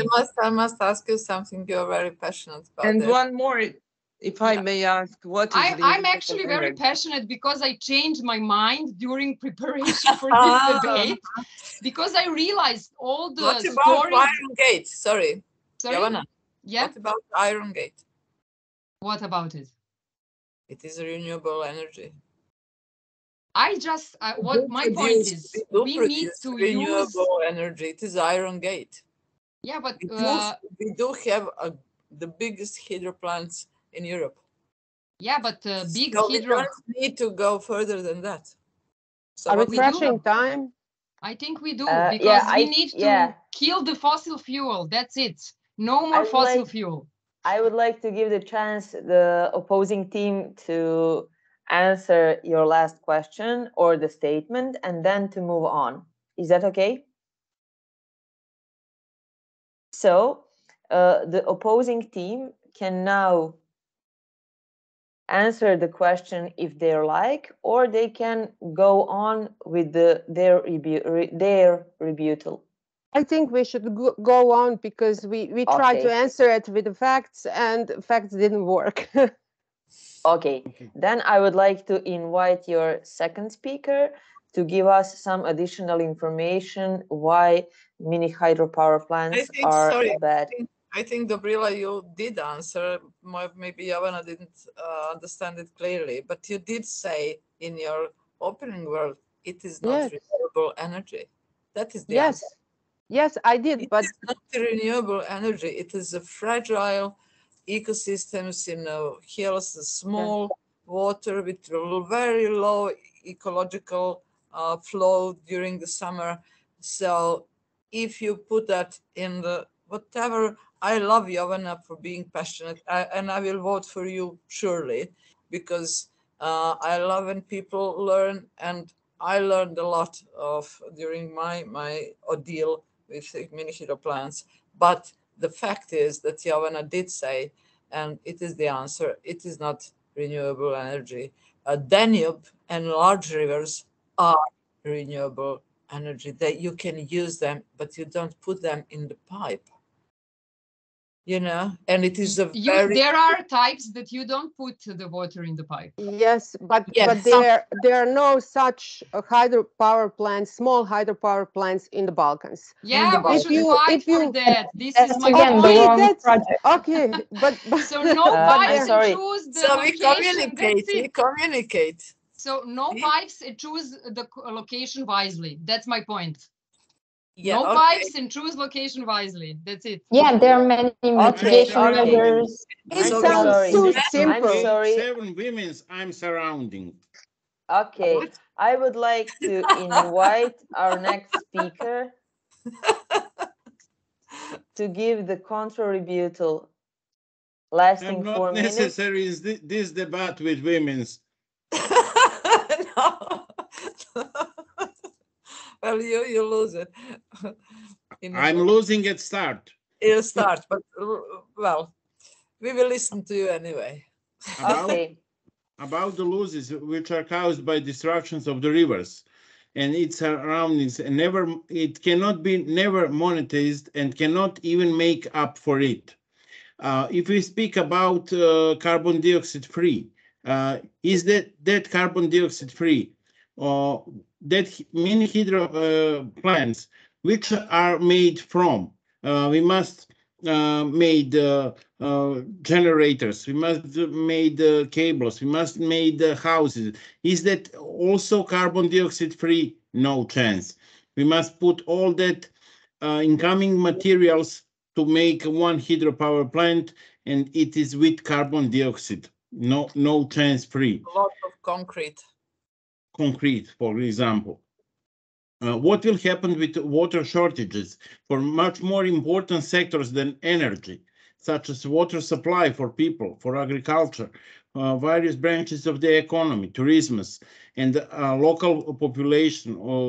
What will happen with all that people around that area with water shortage? What will happen with mini farmers, maybe organic mini farmers, if they have a water shortage to put for their plants? Or what will happen with animals in that rivers, fish, other aquatic organisms, which cannot use these pets because they are not so mobile, like crabs, snails?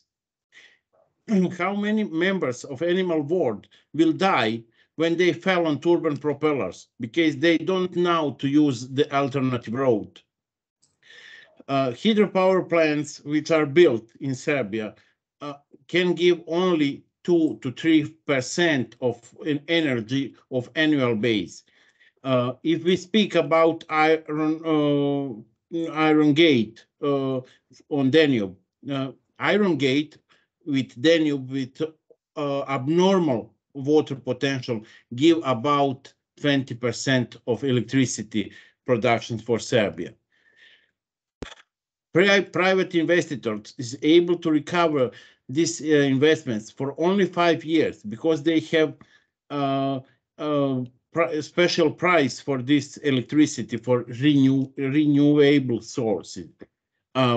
For 5 years to recover money, what can expect in next 7 years? Because they have preferential electricity price for 12 years in total.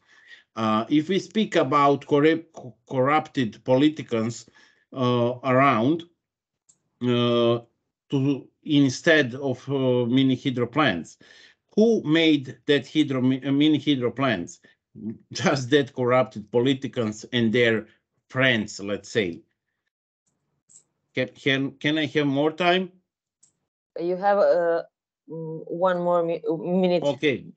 Mini hydropower plants cannot in any way represent way to obtain renewable energy because operations destroy all other types of natural resources. To make one mini hydro plants, we will destroy forests, we will destroy valleys, we will destroy agriculture fields, we will destroy animal life in that rivers, put the river in pipes, change the structure of forest, because if you cut some trees, you will change the structure of that forest, because some types of birds use that trees, for example, for looking for food.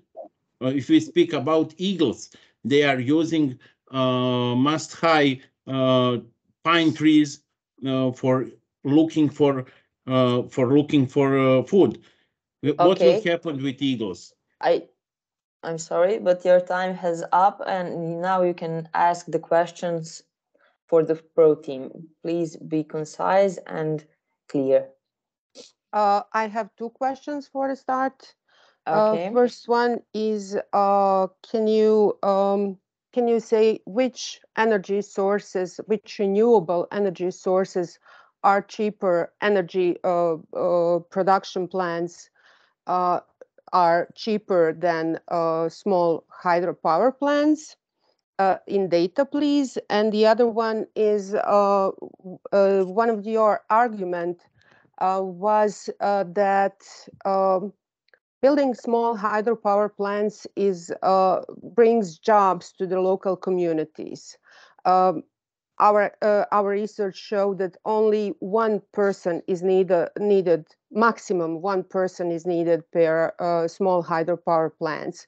And I guess you think that people are employed while they build the site. So which jobs and how many jobs?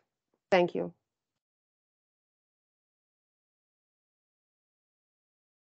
Okay, pro team, you can have the floor. Can I answer it shortly? Yeah, of course. Thank you. About the eradication of extreme poverty and hunger. I think that was your second question, right? About Yes. The energy inputs such as electricity and fuels are essential to generate jobs and industrial activities, transportation, commerce, micro enterprises. For example, almost all staple foods must be cooked, requiring heat and fuels to be compatible with human nutrition. We are talking about how should I say? Particularly in rural or developing areas, small-scale hydropower can represent a locally available, reliable source of energy where no other energy generation is feasible.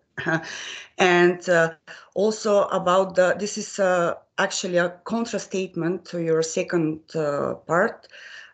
We have a possibility to link a hydropower to other uses, such as irrigation in agriculture. This can reduce the investment costs for individual users, thus expanding the possibilities for income generation and development. Access to electricity actually can have many positive development impacts, which can be regarded for each of the Millennium Development Goals. And the goals are eradication, extreme poverty and hunger, achieve universal primary education, promote gender equality, empower women, reduce child mortality, improve maternal health, combat with some other diseases, ensure environmental sustainability. These are facts, what I'm talking about. Because energy production, distribution, and consumption has many adverse environmental effects at the local, regional, and global levels, including indoor air pollution in slum communities, land degradation, global warming, etc. Okay, I would like to grant the contra team with one more question, because the pro team also had two questions. Please be short, because we already have exceeded our 3 minutes. I think I didn't receive an answer for my first question. Which energy? For the cheaper? Yes. Which yes, one is cheaper? Renewable energy source. In our part, we were using it to compare it to the fossil fuel energy sources, not to others renewable sources. Okay, thank you. Okay. So now we are approached our final phase. So I would like to ask the member of the pro team to start their closing statement. Yeah, to start with their closing statement. You have 3 minutes. Please respect the time. My God, time zone. I had also a presentation, but I will only talk, not share the screen. Why we are supporting mini hydropower plants? We are talking about hydropower as a method of generating electricity that uses moving water, kinetic energy to produce electricity. And mini hydropower has been used as a common way of generating electricity in isolated regions since the end of the 19th century. In contrast with large-scale hydropower systems, small ones can be installed with little or negligible environmental impact on wildlife or ecosystems. And due to its versatility, low investment costs and as a renewable energy source, mini hydropower is promising option for producing sustainable, inexpensive energy in rural or developing areas. We have a lot of benefits, I think. The benefits of hydropower have been recognized and harnessed for thousands of years. In addition to being a clean and cost-effective form of energy, hydropower plants can provide power to the grid immediately, serving as a flexible and reliable form of backup power during major electricity outages or disruptions. Also produces a number of benefits outside of electricity generation, such as flood control, irrigation support, water supply. How much time? Oh my God. I must mention that maintenance costs are relatively small in comparison to other technologies. It's a long-lasting and robust technology, and the life of systems can be as long as 50 years or more without major new investments. Mini hydropower may be cost-effective solutions due to the low cost of distribution and minimal effects on the environment. And we should always take into account the official acts and documents of the states, of the governments. We have energy community of the European Union in front of us and behind us. Everything that is not prohibited by the constitution or by the laws is allowed. We should also not compromise ourselves with ignorance due to mass media propaganda, and despite the fact that they are paid to spread negative and false feedback, still cannot be measured and compared with the facts from the scientific works and achievements of properly educated professionals from the appropriate field, in this case, hydropower scientists and environmental professionals. Thank you very much for your attention. Thank you. Now I would like to invite the final contra speaker to give their closing statement. So from our side, we remain at our standpoint, and we will not change our attitude that as long as the problem, both pros and cons of the mini hydropower plants are considered as standalone, we will never be in favor of these facilities. During this discussion, nobody mentioned what is the average time of construction of mini hydropower plants and what is their impact in these phases as opposed to their lifetime. So according to the studies, the average time of construction of one plant is 2 years. And this is when the major impact happens. So there is a full study done in 2011 for Turkey. They did a study on 40 mini hydropower plants, and they were measuring impact. And more hydropower plants are on one river, the impact is higher. Now our question is, how much does it cost in money? Then let's also remember EU water framework. One of the first lines says that water is not meant to be commercially used, and we are all the time mentioning the profit. Going back to the construction of mini hydropower plants, we learned that Switzerland has 1,000 mini hydropower plants.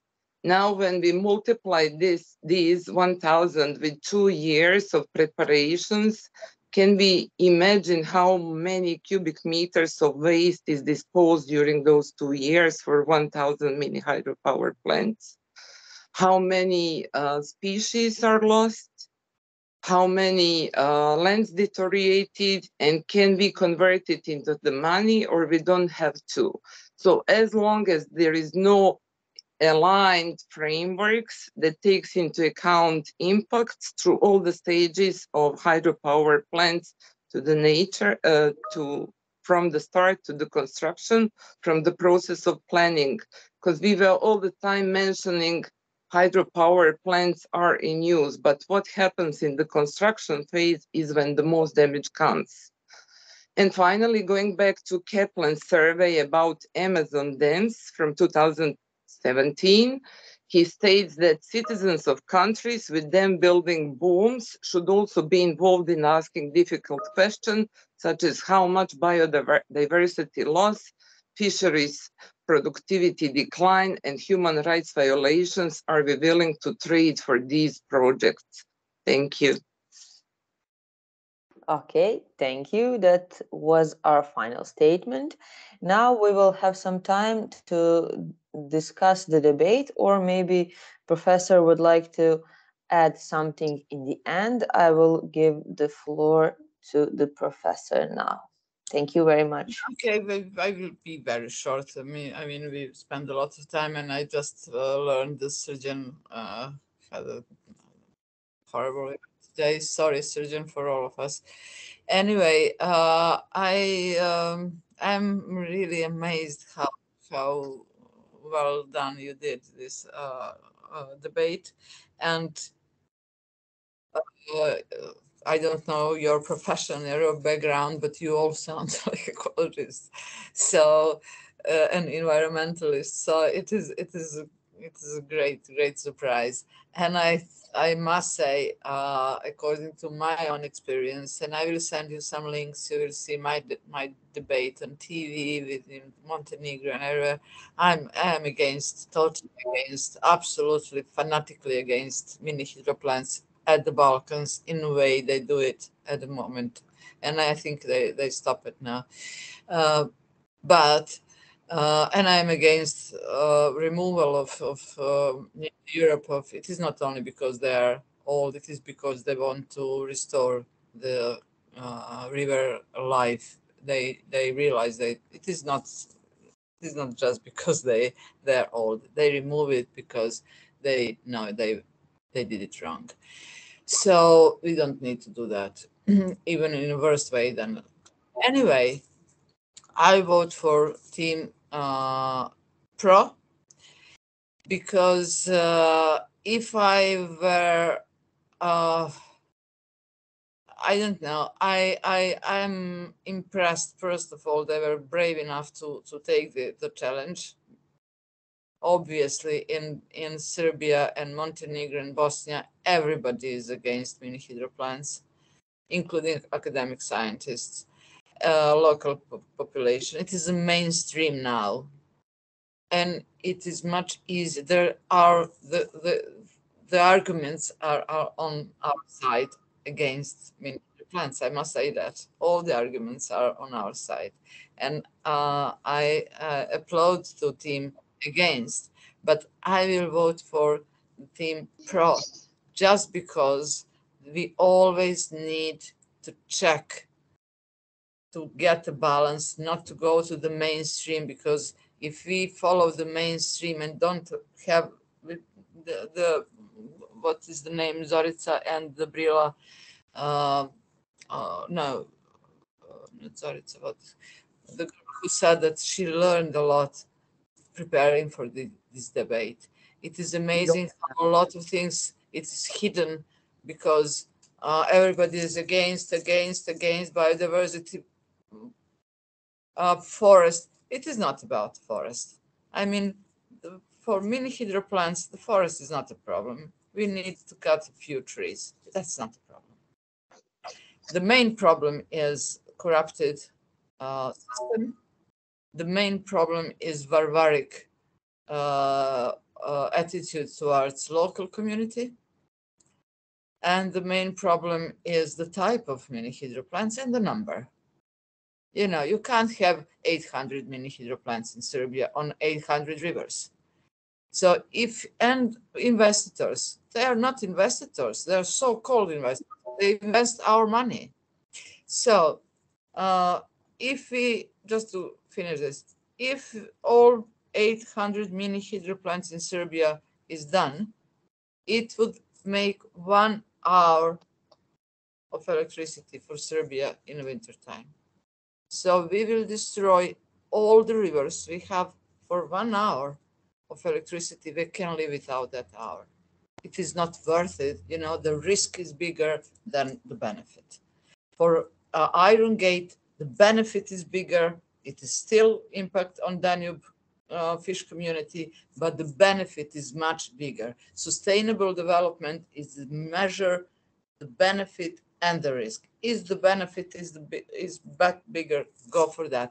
But don't always go to the mainstream. Stand for your belief, even if you stand alone.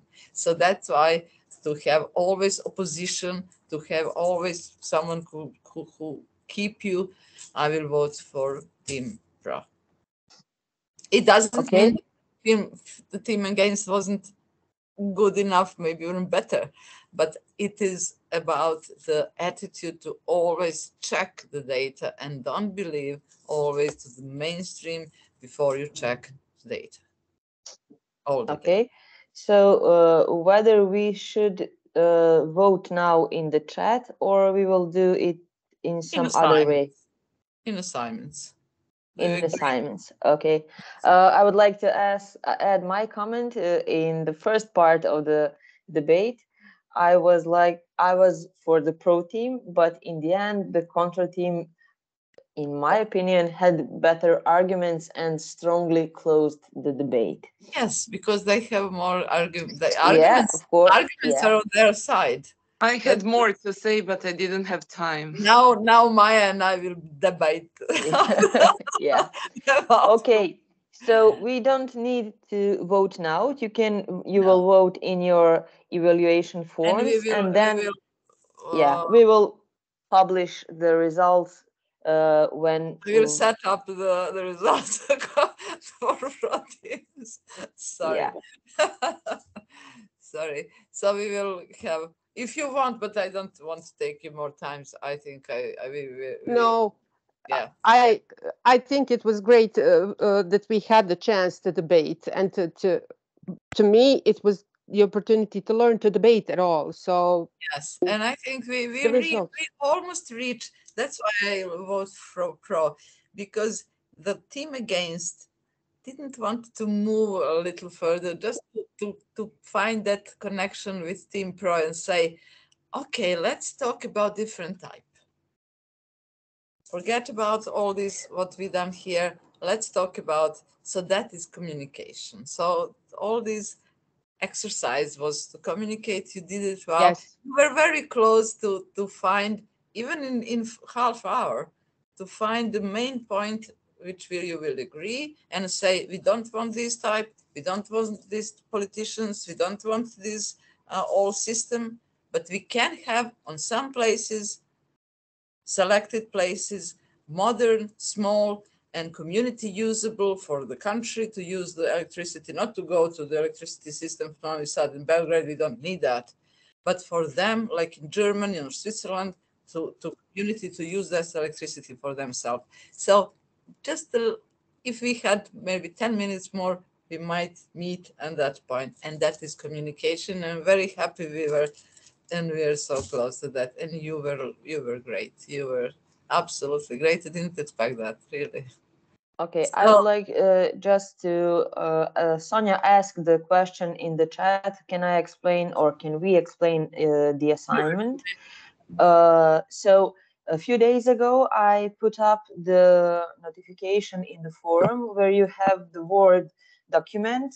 Afterwards, then put it on the webinar for info page, so you can find the Word document, and in the Word document you have the evaluation form for the pro team and for the contra team. You will taxatively have the aspects of the debate which you should grade, but also you will have narrative part of the evaluation. That narrative part of evaluation is the most important part because it will get you the points for your assignment. You know that you can have maximally 25 points.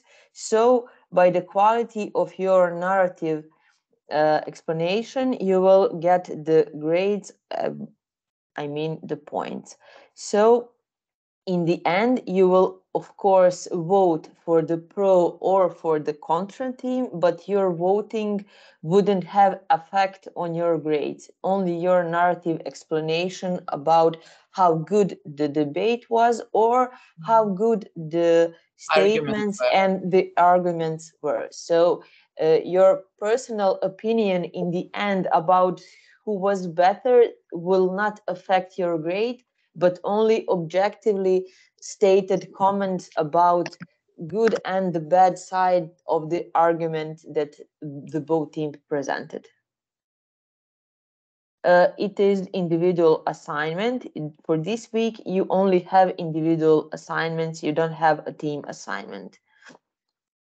So each of you should upload its own assignment signed. You will have everything in the form. Of course, if you have any question regarding the assignment, you can write on the forum or you can write directly to me or professor, so it will be additionally explained. You also have that quiz online about mini hydro plants, and we will have that learning game about Rio Tinto case and why and how we could or should or not deal with that in this country. It is another topic, and we will do that in another learning game. So thank you so much, and have a nice night, the rest of it. And I'm looking forward to see your assignment. Okay, thank you very much. Thank you everyone for participating in this webinar. See you next week in the next course. And before that, we will have the results of the debate put up on the forum. Thank you. Bye. Thank you. Good night. Bye. Bye. Good night. You. Ciao. Ciao.